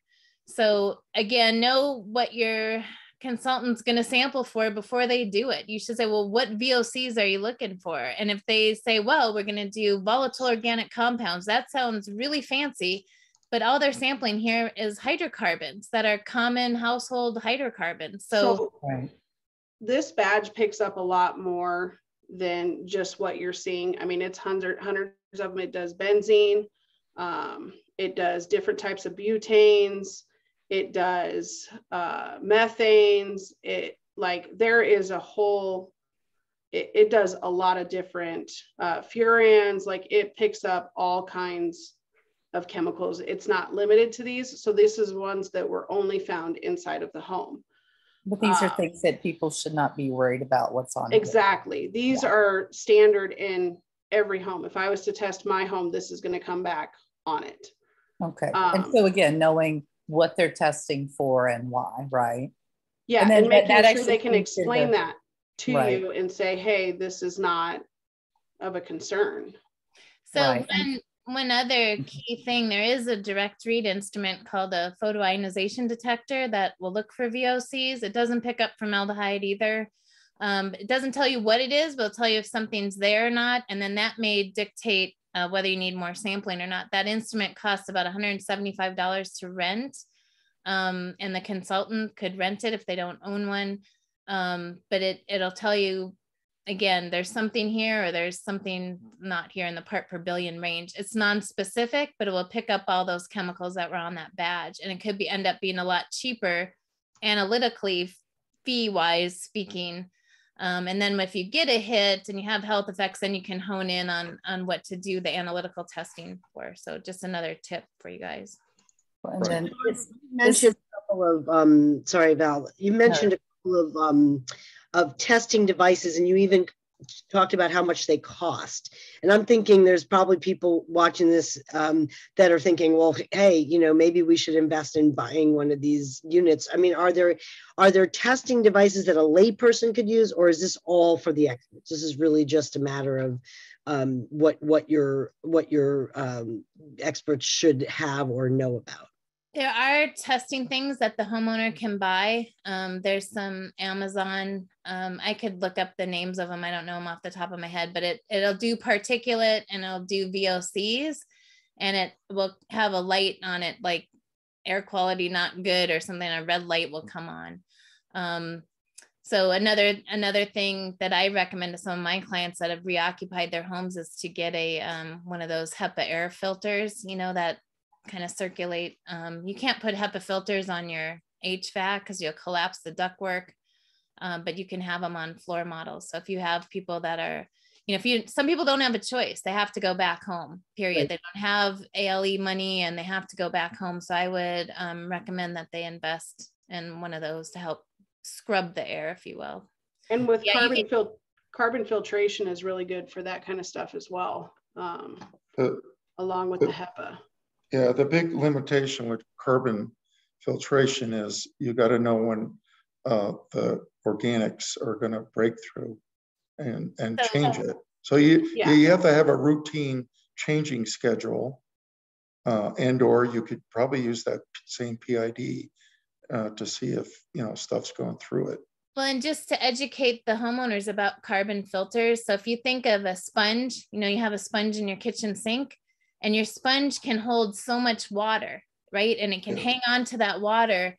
And then when the sponge gets too full, water starts leaking out. That's kind of how a carbon filter works. So once the carbon filter gets full, it can't hang on to it anymore, and it's going to pop off organic vapor. So it's called adsorption, and then it can be desorbed back out. So just to give you a visual of how that stuff works, that's what he was talking about, a change out schedule before sort of the sponge overflows and you start having stuff leak back out. And the good ones, the good purifiers should be letting you know when that needs to happen. Like Air Doctor, I have Air Doctors in my house, and my Air Doctor, as soon as my carbon is done, it alerts me. So they should be telling you, but carbon, charcoal is good too. HEPA is really good. They don't filter the whole house air. What people are doing is putting them in rooms or moving them around, but they have a very local effect. Yeah, they do. So you got to keep remembering that, and a lot of the air gets recycled around them, but there's a lot of good evidence that they work. We had I don't know if most of the people that are listening know a researcher at CU that put instruments in homes right after the fire, but these even a homemade device, was working rather well for organics and the particulates. So let's hop over to heavy metals again. A test that a lot of people are getting This is the example that Michael had mentioned earlier, where you'll have a blank, and then you'll have, you know, the actual testing that happens. That they basically made sure that their testing situation is correct. But a lot of people are getting this testing done for heavy metals. But again, what are we actually looking for here? Because I have an example here of this was a certificate of analysis, a report on heavy metals. And I've circled here in red that while it says copper and nickel are bolded, it's per sample. That sample is undefined. There's nothing that says what this actually means. I'd like to jump on this one because there has been homes that have come back with high levels of lead and arsenic on the walls and surfaces inside of homes. These levels that are on here, there is no concern with them. They're pretty standard. We have heavy metals in our home. We have heavy metals in our body all the time. They're in the soil, things like that. When I do any kind of heavy metal testing, what am I looking for? I'm honestly looking for the presence of lead. Lead has been shown that it can be cleaned from the walls, but we are finding it pre-remediation inside of homes produced by things that have burned in the area from other homes. That vapor just kind of made its way in and attached, and that lead is there. I have done books, I have done toys, and the reason I look for this mainly post-remediation is because, for one, for children who are younger, again, back to habits, when I think of this, I think of, would I allow my child to have a book that has lead present on it? No, I would not. Or have back some toys that has the presence of lead on it? No, I would not. So for me, that is my reasoning behind it, is I want to make sure that the things that are going back into my family's hands, or windowsills in homes, floors, wood floors they're going to be crawling around on, do not have the presence of that, because really there is no safe level of lead. And that is my main concern behind it. I know a lot of people do compare it to soil contamination and say, well, soil contamination, this is okay. It is, but this is not outside of our home in the soil. This is in our home, produced in a different way. And if I was to test inside of my home, I typically should not find lead in my home unless I have a product that is lead containing. But this gets back into what, you know, what does this mean? And so Dawn, for this one, this last example here of heavy metals, lead is bolded, it's 34 milligrams per kilogram. But that when you do the math on that, it's actually still, I believe when we talked about this earlier, the math on this is not, it would not flag for this being a concern. Well, it's parts per million. So I don't do this in my practice. I'm not saying it's a bad thing to do. I think it's, you know, it's a comprehensive thing to do. If you want to swab for heavy metals post remediation, it makes sense to me, but I haven't done it in my practice. It's you know, post remediation and what I witness doesn't happen that often that I see. But I think some people are getting it, which I think is wonderful.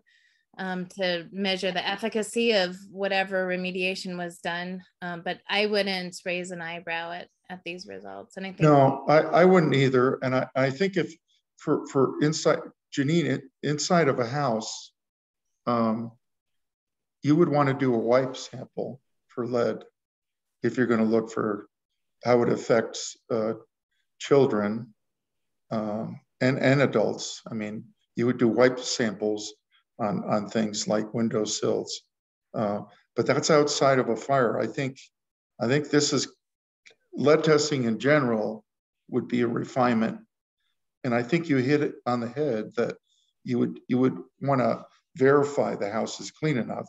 Well, you could, you know, as a bonus, you know, you could do a few wipes, a number of wipes, and look for, you know, some levels of lead in the house.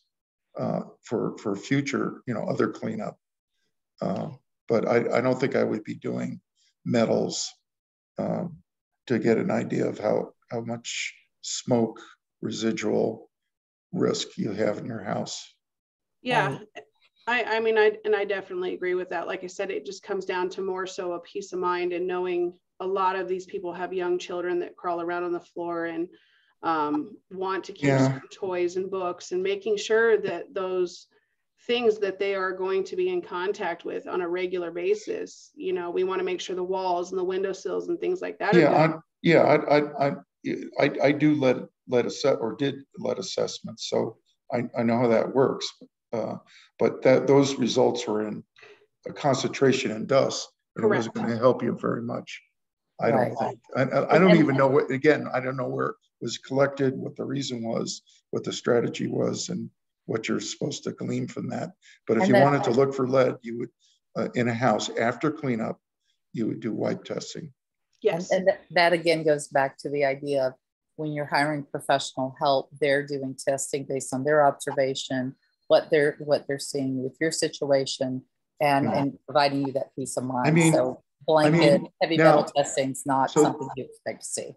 And this goes toward here's an example. If it goes toward the good observations report.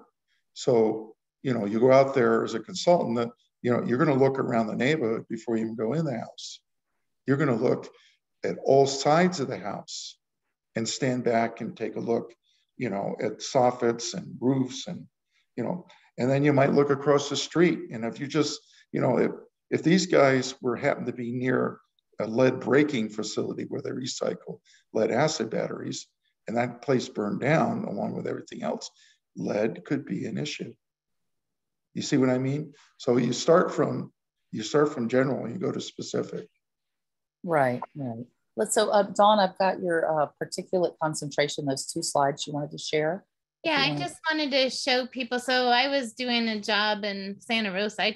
I like I said, I travel all over, but I was sampling a house in Napa, and we had rented a house in Santa Rosa because anyway, it was a long sampling project. And so I question my meters all the time because that's, you know, I want to make sure my meters are working and that I'm, you know, speaking the truth, so to speak. And so I have a questioning attitude even about my own work, which I think is healthy in a way, just to make sure that I'm, you know, current and present and paying attention and all that stuff. So we're sampling this client's house, and the particulate counts were off the charts, like literally off the charts. So then you're like, is my meter broken? Is this really working? So I sampled the VRBO where we were staying, and I wanted to point out, like, it was like a light drizzle outside. So you would think, you know, that the particulate count would be impacted by that. It may be a little lower than normal outside, which maybe it is, but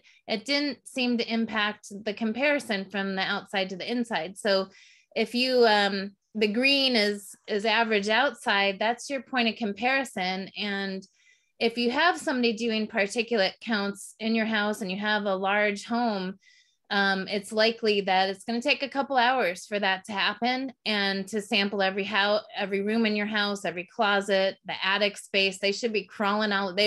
Your people should become very intimate with your house. So it would be normal for them to go back and sample outside again several times if it's going to be, because the particulate changes outside like the wind blows. In this case, I was able to do the whole little house in the span of 20 minutes. So I just did 2 outside initially. But if you look at the, you know, so we're looking at sorry, wrong one. The 0.3 micron is the smallest cut size, and you look outside and it's 46,000, but all my counts inside, they look like pretty scary numbers, but they're all less than outside. And that's our goal. It doesn't have to be 0. It just has to be less than outside. That's clean air. 0.5, I'm half of what it is outside, essentially. That's good. You know, the 1 micron, super small. All of these, anything less than 5 microns can make it down into your lower lung. So these are really important numbers. But again, I'm a fraction of what it is outside. When I do a post-fire environment, you can go to the next slide.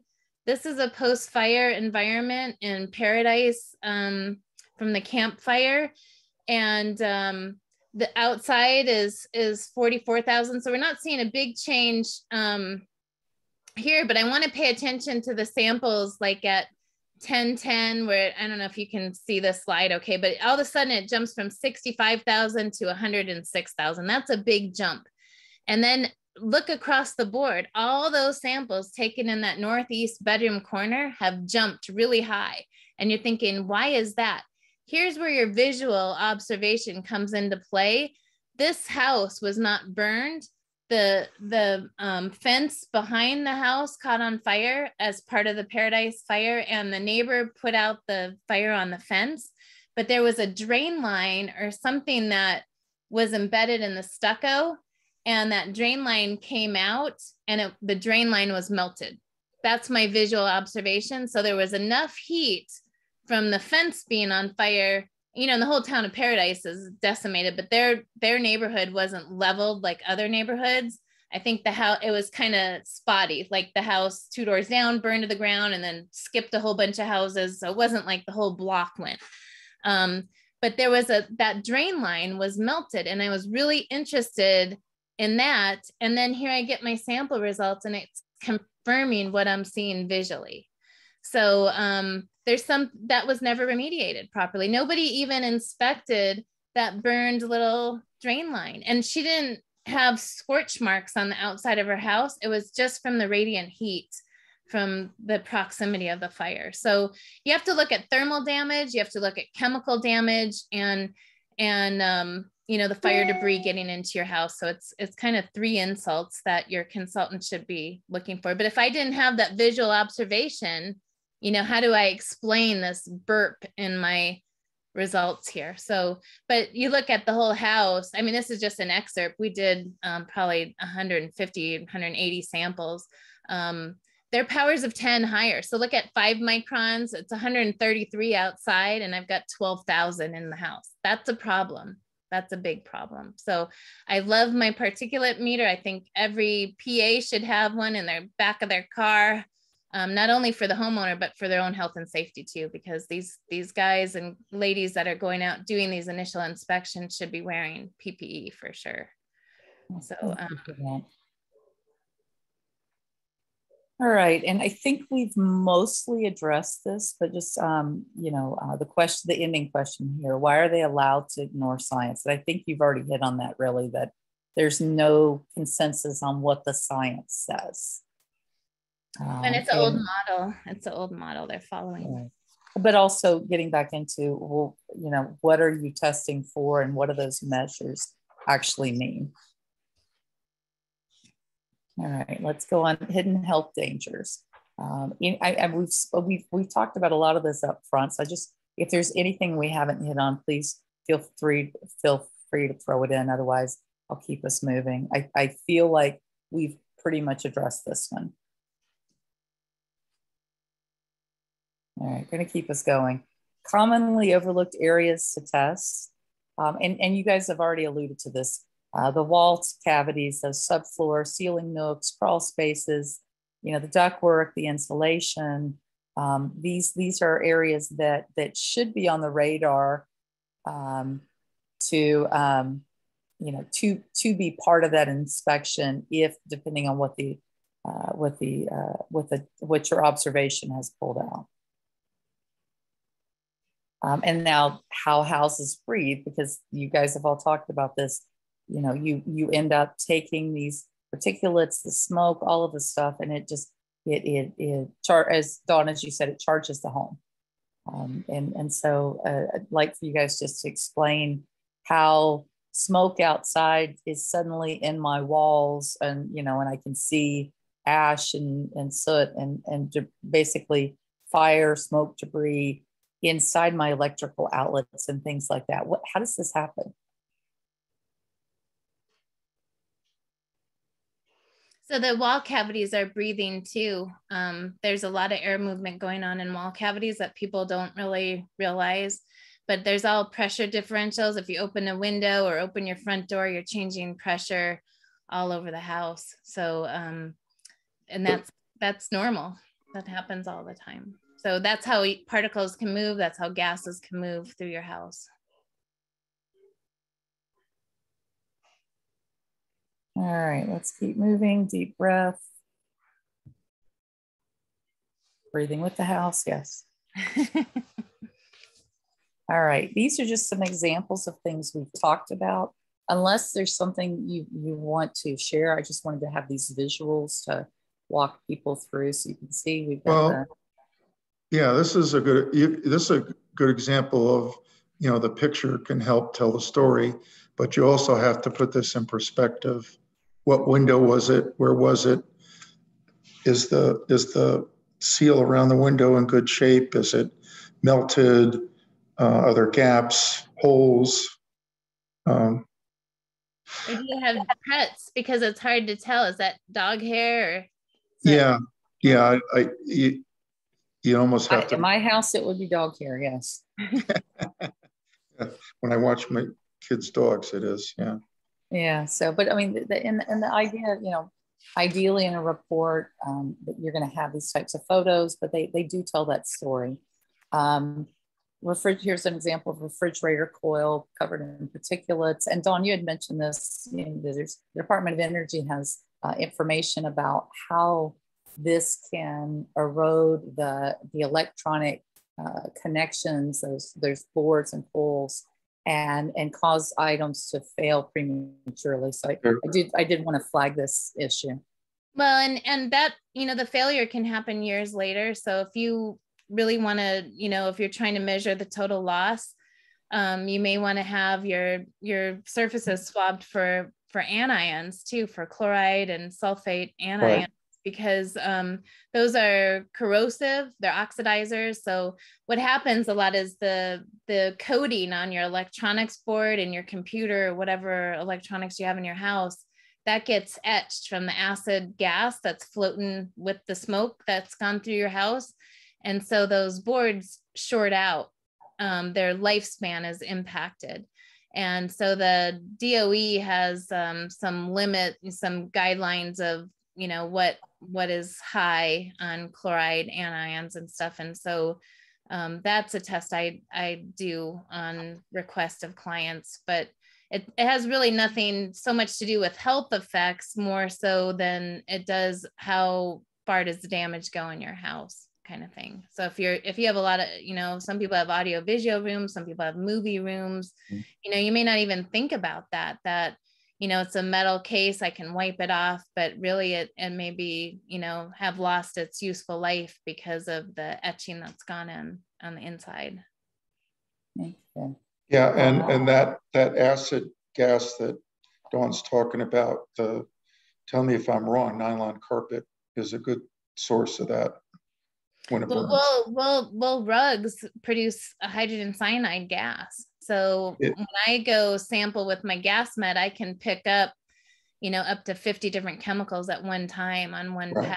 So, and I can, you know, but that, again, it's just, I'm not saying everybody should have their house tested with gas met. It really gets back to your initial evaluation, your walkthrough. Are there health effects? Like Janine said, the proximity to the fire, that's huge.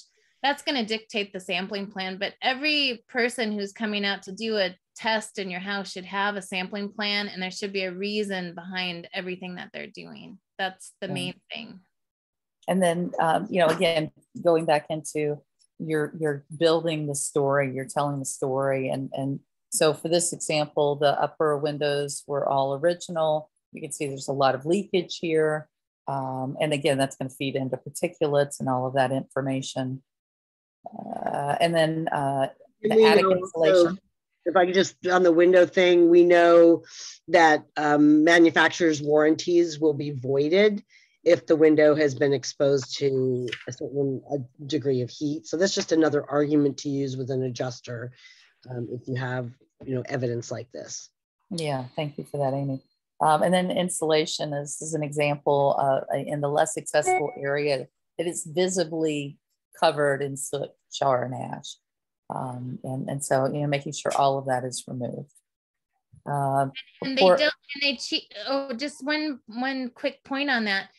when you have your insulation removed, I would go up and physically inspect before they put the new insulation in, because they're cheating you. They're not getting to the hard to reach places because they're hard to reach and they don't want to go. But so they'll put it over the old stuff. I've seen it all, and my particulate counter is what's picking it up. So make sure that they have them take pictures. If you don't want to go up there, you're not able to go up in the attic, but make sure they have taken out everything, even the hard to reach corners that, you have to monkey to get in there, because otherwise it's not going to be effective in the remediation. I just had someone post remediation who it was sitting on one of the trusses in the attic. Old stuff was still sitting up there. And when you dug down to the bottom, like you got to move that stuff around. That's part of the removal, HEPA vacuuming, the whole process of it, and making sure the insulation company actually knows what they're doing in this situation. And they're just not a company that comes in and does insulation in new houses. This is completely different than installation. Got it. Thank you for that. All right, report prep best practices. So why do findings matter? You guys have talked about this. You're documenting, you're telling that story for your insurance company, showing the damage you have and the steps that need to be taken to move that remediation forward. Testing methods obviously matter.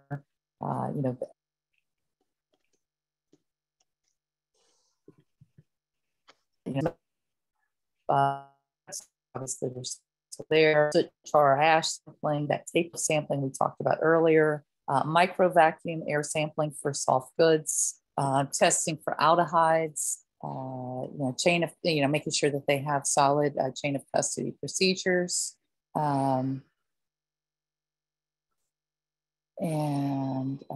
Let's go. Here's an example of that tape lift sample analysis.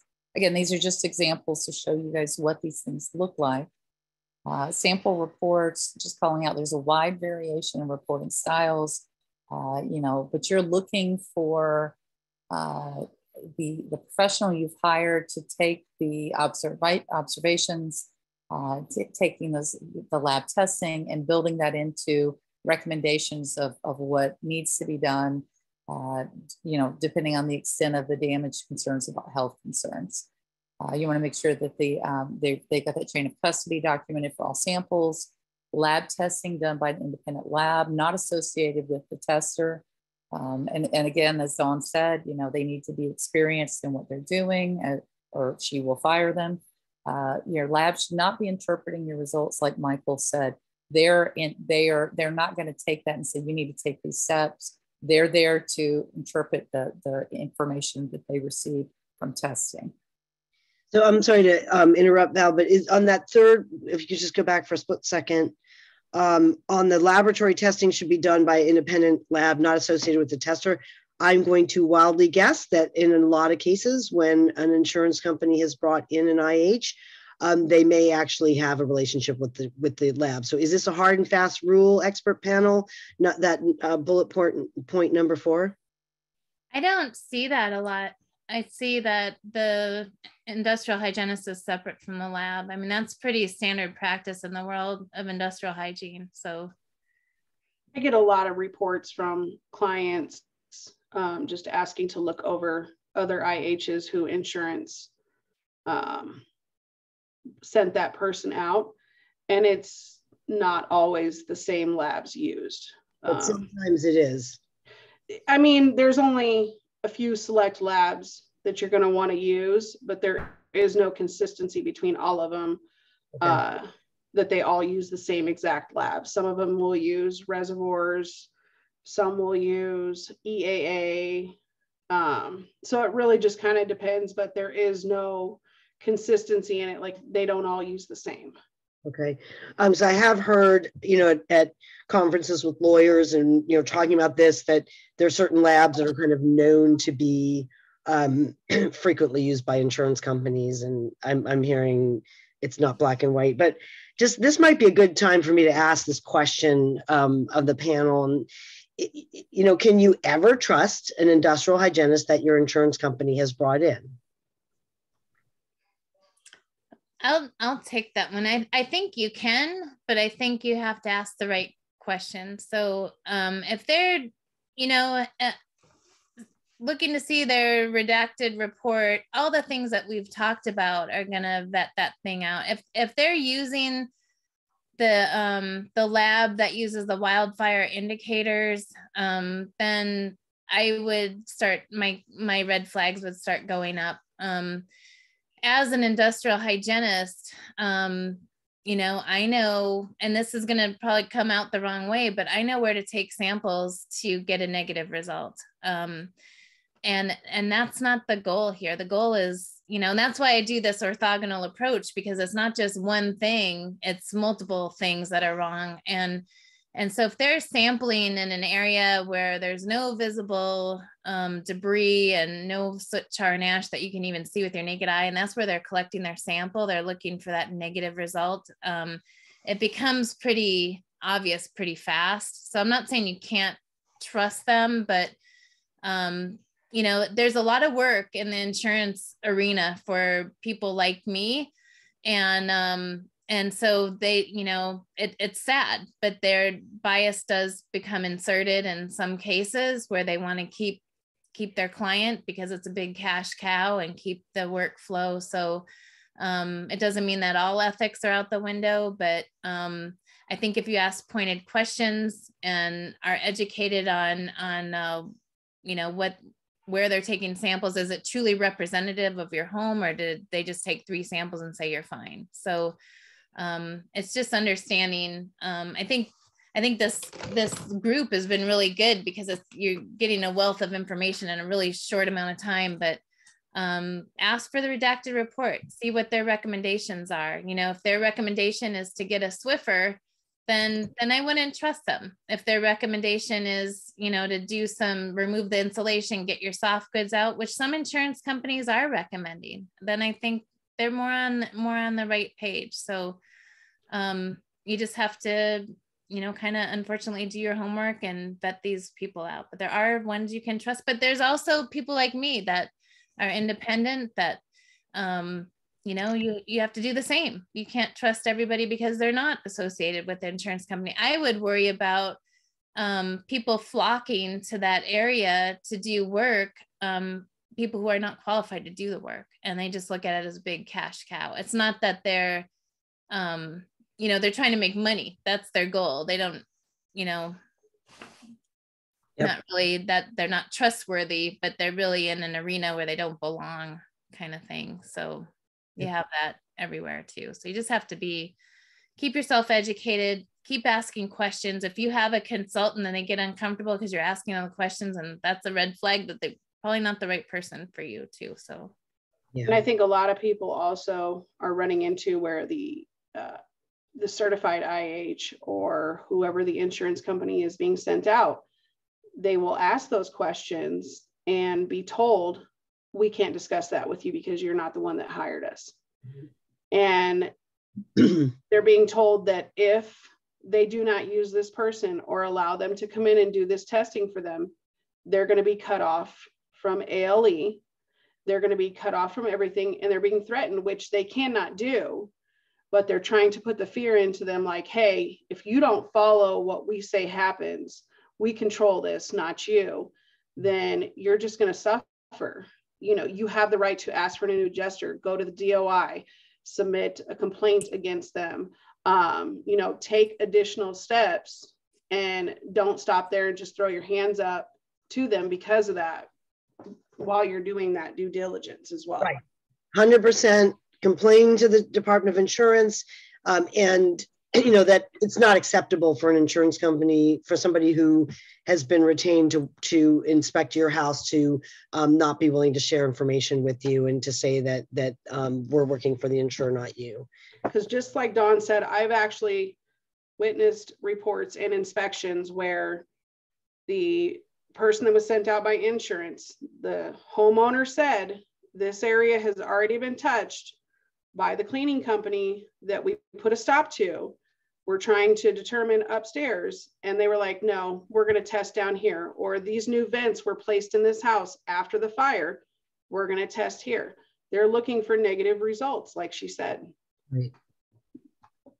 Well, and just to wrap on the best practices in the report, we keep going back to that. This is the general outline that our experts had agreed to, what you're looking for in there. And as Michael said, the good consultants don't shy away from health recommendations or conclusions. They want to stand by what they saw based on their professional expertise. But just focusing on what is the background, what are they trying to accomplish, what the scope is, the methodology, how did they do their observations, what testing. The report's your report. If you don't understand it and really don't understand it, then you need to give that feedback and have it rewritten to some degree, because it should be pretty clear. Two things should be clear if you have a good experienced consultant. What they did, and their conclusions and recommendations very clearly. There's no if, you're clear. There is a problem here because of all the data and the methodology and the discussion and the records and the notes and the testing, they have a conclusion that makes sense. They all follow. They all should that be follows. interpreting. Yeah, they should be interpreting the lab results too, not just. Yes, yeah, no, not just giving you lab results. Lab results and their chains of custody, you should get them from the consultant, in my opinion. I don't know anybody that doesn't, but I mean, they should freely give you that as an appendix, give you anything, field notes, everything. And, but you should be able to read it in a normal way and be very clear about what they did and what they concluded and recommended. And why they recommended that, because of certain observations or tests that they referred to. Right. I'm gonna just breeze through these slides. We've talked a lot about this, the chain of custody methods. Here's an example of what that would look like. Here's a chain of custody form from EMSL. So these are things you might see documented. We've already talked about this, what the standards, where are they? This set of standards are pending, but we have no consensus standards published. And this doesn't mean, as our expert said, that there are no standards, there's just no reference numbers at this time. So when we've addressed most of the points on this, going to keep us going. Red flags when you're looking at that report. If there's no recommendations on your attic and your HVAC, these are very commonly affected. So you would expect to find in that report a comment on each of these. And as Michael said, if these things are missing or it's not clear what was done, go back and ask, because that should be very clear to you what's going on. And then interpreting these results into practical action for your home. So when to move back, so if you've got health sensitivities, and you find that debris is not being properly wetted during excavation, i.e. across the street from you, next door, you might want to see if you can wait on remediation until the excavation is complete, or be prepared to do that light cleaning afterwards and take certain steps to keep your remediation as intact as possible until that evacuation is complete. And the reasons, trying not to move back in until it's complete, because as Amy mentioned much earlier, those ALE approvals are difficult once you're back home to go back out. As Dawn mentioned, these unseen residues can harm your health. It is practically impossible to live in the middle of your remediation. If they're going to vacuum your house top to bottom, do all this cleaning, there's no way you really can be in there. And just, calling out that caveat, no one knows your home or your health like you do. What makes a home uninhabitable?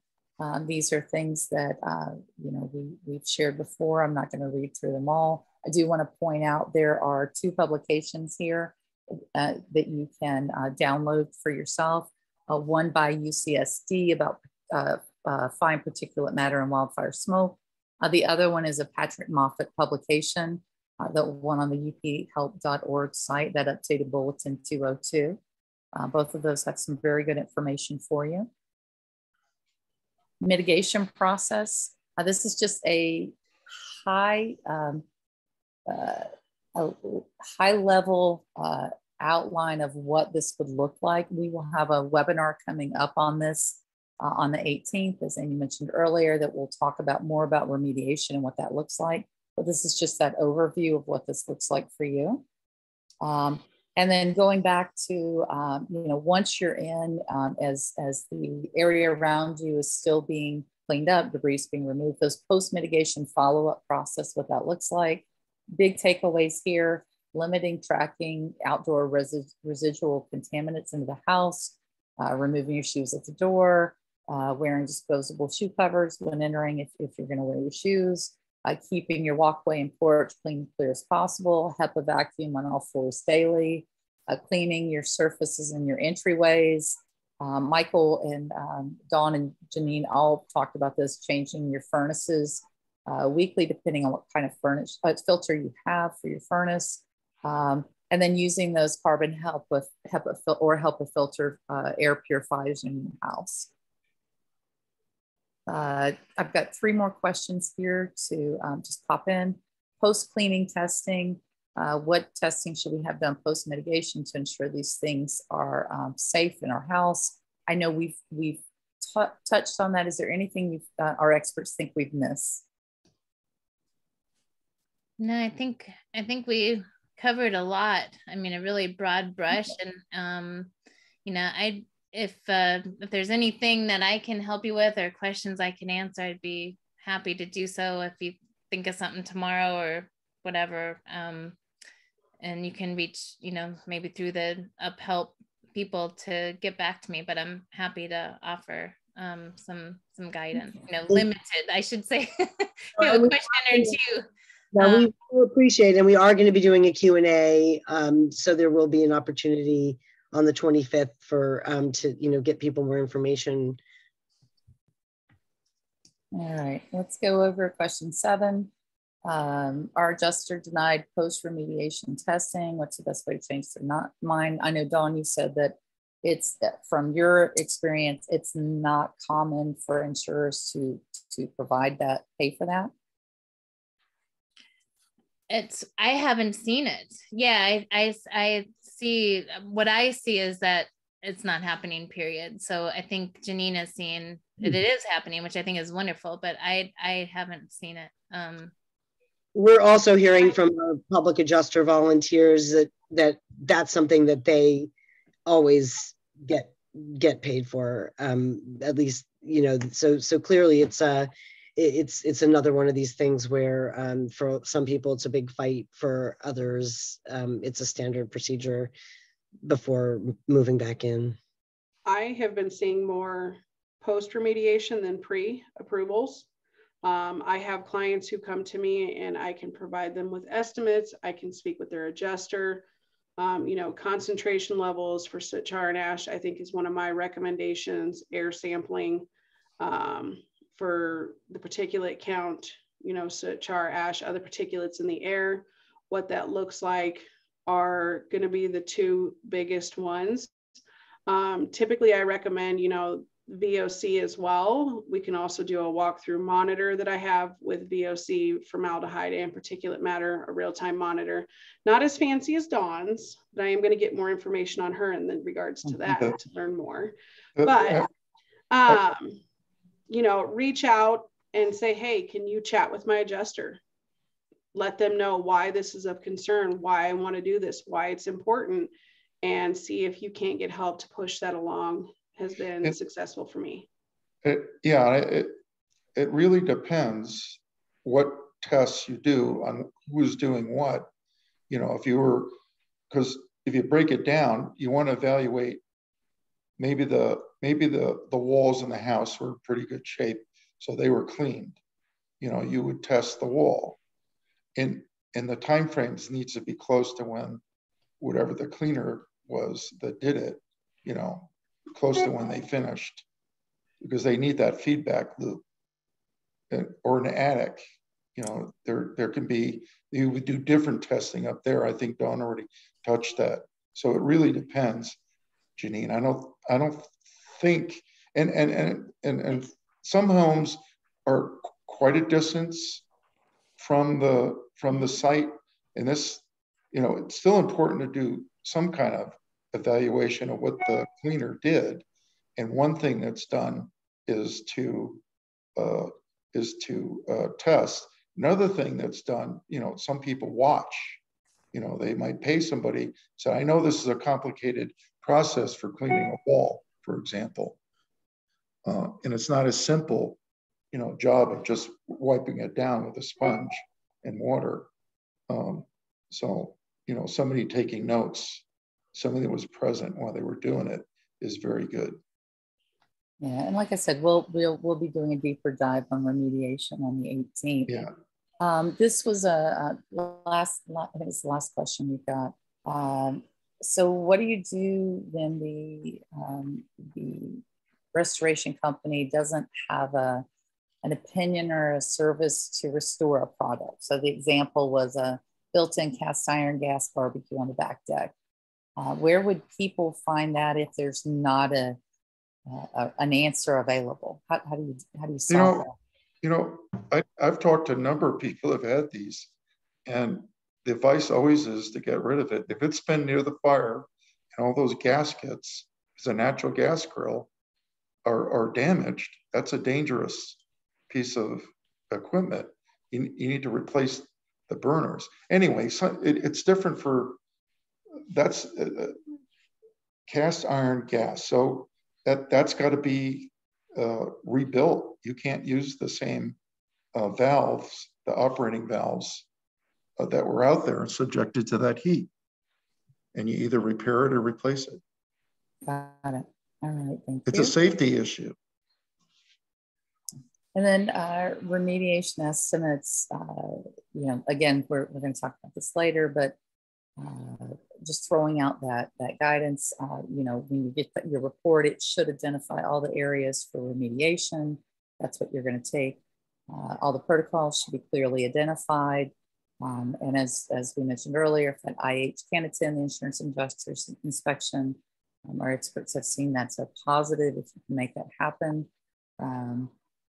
You know, and then we've talked about the third-party testing to ensure the remediation was a success if you can get it. Obviously, it's not the remediation company doing the work testing. You want to have independent verification that that was successful. I want to make a point. A lot of people asked for some consultant to verify the cleaning was done and correctly. And if they don't have a background on what was there beforehand, they're not going to do as good a job. So I just bring that up. Use the same consultant is the best. Definitely use the same consultant. If you're doing pre and post, if you're only doing one or the other, I think post is more important personally for me. Yeah, I think so. Because you're going back into your home. I'm also seeing, I work with a lot of realtors and home inspectors and things like that. So I'm seeing a lot of people who are requesting reports on what did you do for your home to ensure that it's safe to even sell. You know, I know it's not something that's required. There's no regulations, but even having something that deems the remediation a success can be important for you as well moving forward, you know, when you do try to go sell your home or anything like that.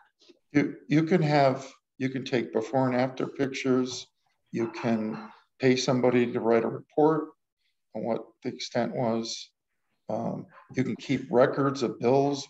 They should detail a little bit about what they did. And you can request visual reports without testing as well. Yeah. Can't guarantee anything. No. Number-wise, but visually. Yeah. There's a white glove test that sometimes is used in the lead industry to verify, well, just to verify that surfaces were cleaned, really. Yep. And that's pretty easy to verify with a white glove if they even went there, you know.